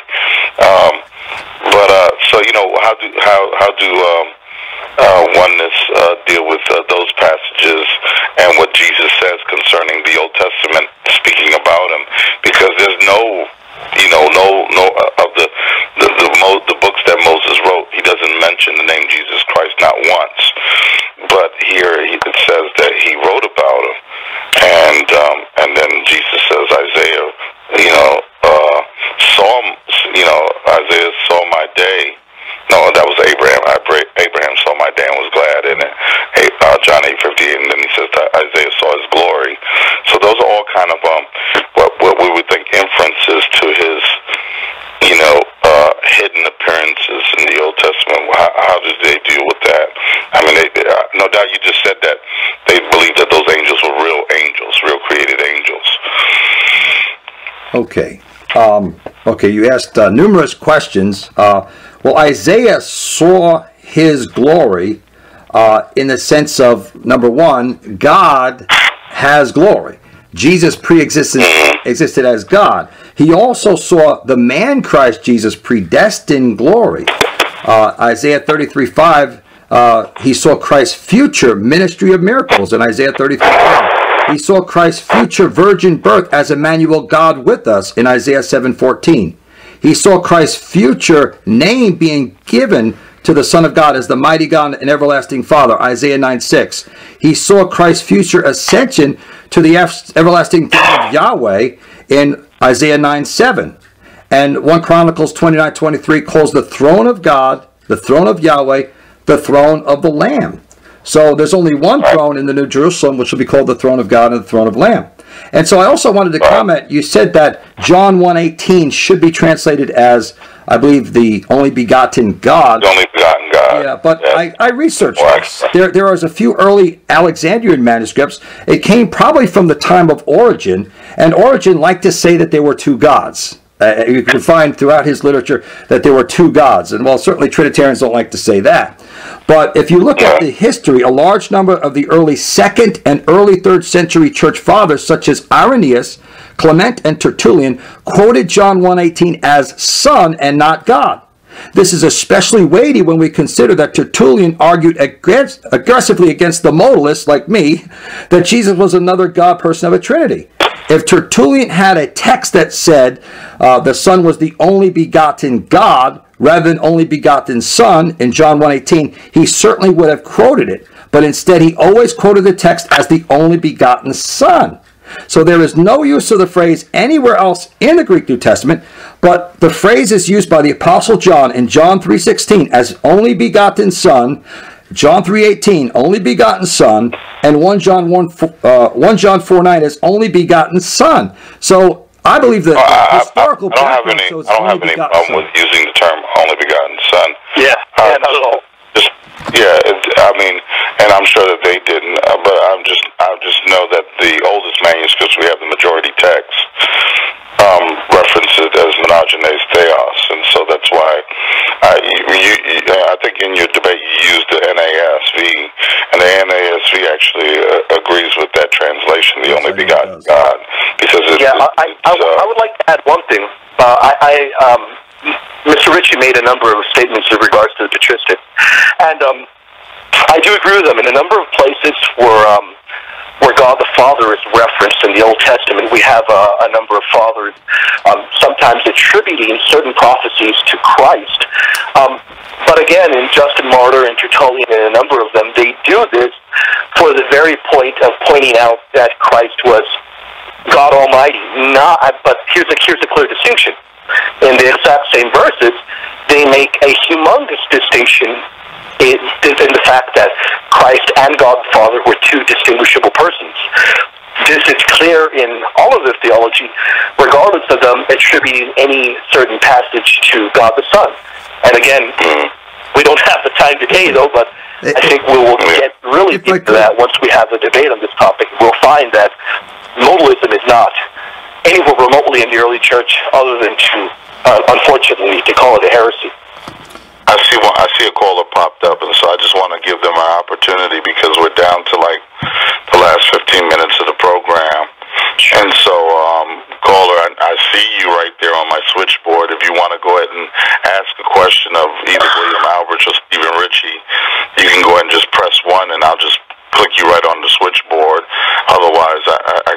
you're just listening to three Joes after a debate, basically exchanging ideas. But I just want to give you an opportunity, caller, that because I see you on the switchboard, to go ahead and ask any questions, or if you have anything you want to share, go ahead and do so.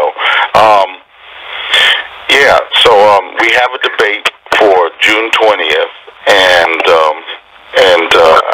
I'm really thankful for you two guys and choosing this as a platform for your debate, and looking forward to maybe any other debates on any other topics that might stem from it. I will give the Oneness Pentecostals credit on one thing, is that they have three of the finest musicians in Christian music. And you know who I'm talking about, right, Stephen Ritchie? Oh, there's quite a lot of anointed musicians in Oneness Pentecost. Oh, I'm talking about Phillips, Craig, and Dean. All three of them are Oneness Pentecostal pastors, but they have some of the best music that will really just have you just and on the floor in worship. I mean, a lot of people don't know that they're Oneness. And you know what? And they walk right up into a lot of Baptist churches, and they're just completely oblivious that they just invited three Oneness Pentecostal pastors in there. But their music is fantastic. It is. I'm a pastor of a Baptist church, and I play their music. In fact, we're planning on playing one of their songs tomorrow for worship. So it's just, they have just really music that will take you into the heavens. It's just really beautiful music about God. And you wouldn't even think, I guess, and the Oneness and Trinitarian position is so closely related that and that they both essentially do believe in the deity of Christ, but they believe it in a different kind of way. And so in that, it's really a difficult subject to divide upon. But it's just once we know each other, where we stand on those things, there is division there. To make a quick comment, I just had about 3 different people text me saying that they got knocked off the show and they were going to try to ask a question to Mr. Ritchie. Oh, really? Yeah, they tried calling back in, but they cannot hear the show now. Oh, you know what? You know why? Because we're after the 2-hour. Oh, after the 2-hour limit, and so after the 2 hours, there's the only people that will be here are the people that have been here. Can I comment on the one question you had asked about face-to-face and the angelic appearances in the Old Testament? Right. Is there time for that, sir? Yeah. I mean, we've got about 10 minutes left. Okay. You had asked before we're forced to be put off, because they will knock us off. Well, I just want to point out that the word face-to-face is not always literal. For instance, in Deuteronomy 5:4-5, Yahweh spoke to you face-to-face at the mountain. This is Moses writing. Spoke to the Israelites face-to-face at the mountain from the midst of the fire, while I, Moses, was standing between Yahweh and you at that time to declare to you the word of Yahweh. For you were afraid because of the fire and did not go up to the mountain. This is referencing Exodus chapter 20 with the giving of the law. So the Israelites didn't actually see God face to face. That's metaphorical use of being close to God or near to God. So the patriarchs didn't actually see God face to face. It just meant that they were close to the glory of God, and God was revealing himself to them. It didn't literally mean face to face, because 1 John 1:18 says that no man has seen God at any time. That means all of God. If a pre-incarnate God the Son was just as co-equal as God the Father, then he'd be just as radiant and glorious as the Father, and no man should be able to see him either. Because God, it says no man has seen God, not just God the Father. So the Son should not have been seen if he was a co-equal God person in the Old Testament either. Well, that's the thing about it is, and I think that's something that you really need to learn a little bit about Trinitarian theology, Mr. Ritchie, is that Trinitarians believe that there's subordination within the Godhead, and so the fact is that they are co-equal as far as their deity is concerned. That is correct. Not about their authority. For example, the Son does everything the Father does, the Son does, and everything the Son does, the Father does through the Son, but the Son is still the one who is the active messenger, mediator of those things. Now, there's something that I do want to ask you about, though, that you did mention, was that you said that the Son is the Holy Spirit, and I just wanted to get where you gather that the Son is the Holy Spirit at times. Okay, there's many verses. 2 Corinthians 3:17 says, "The Lord is the Spirit." You go down 6 verses down and you find Paul writing, "We preach not ourselves, but Christ Jesus the Lord." So since Christ Jesus is the Lord, Paul calls him the Spirit. Romans 8:9 says, "But you are not in the flesh, but in the Spirit, if so be that the Spirit of God dwells in you. Now if any man have not the Spirit of Christ, he is none of his." And I could go on and on. John 14:17. And Galatians 4:6 says, "The Spirit of his Son is sent into us, crying, Abba, Father." Right. Because if we are to truly believe that God became a man, he had to have become a human spirit, not just in flesh. He had to become a real man. So God entered into a new existence that he never had before the incarnation. And so that human spirit of Christ, according to Ephesians 4:10, ascended far above all the heavens that he might fill all things. And so the human spirit didn't fill all things as that different mode or revelation of God before the incarnation, because God entered into a new existence. It's in that sense that Jesus is at the right hand of the Father, in a physical body that was resurrected, interceding for the saints according to the will of God, while also indwelling in our hearts as the Son, interceding to the Father. So we're not denying a plural manifestation or a distinction. We're saying there's only one true God who is the Father, and there's one man who is the full incarnation of that God becoming a man. And it's in that sense that the Spirit makes intercession for us with groanings too deep for words. I think the problem there, and I agree with what Mr. Ritchie said, that Christ must have a spirit.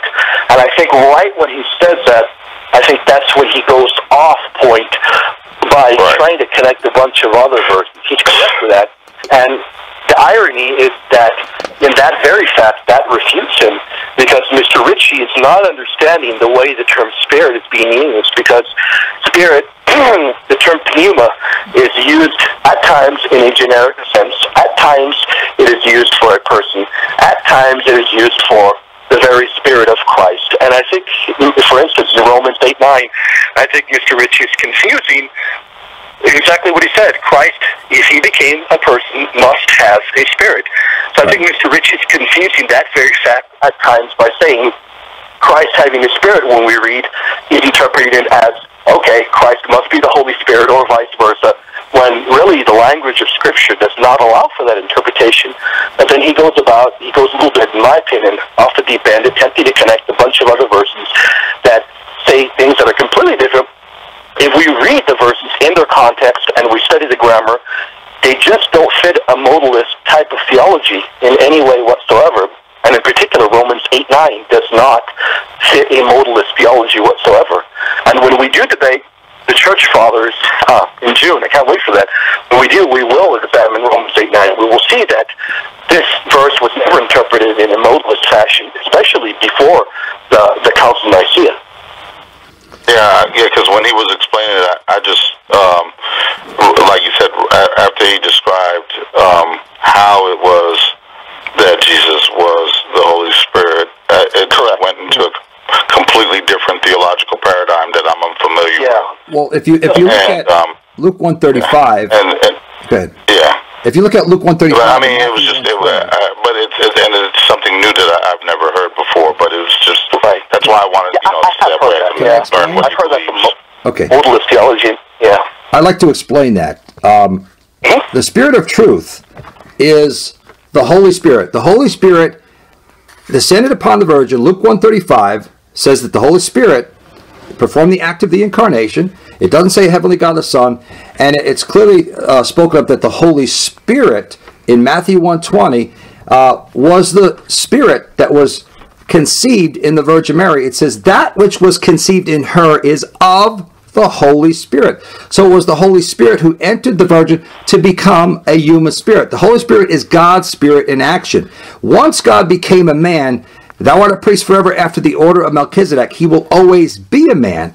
And Jesus identified himself as the Spirit of truth in John 14:17 when he said, the Spirit of truth, whom the world cannot receive because it does not see him or know him, but you know him. It almost like as if Jesus is talking about somebody else. But then he says, he abides with you and will be in you.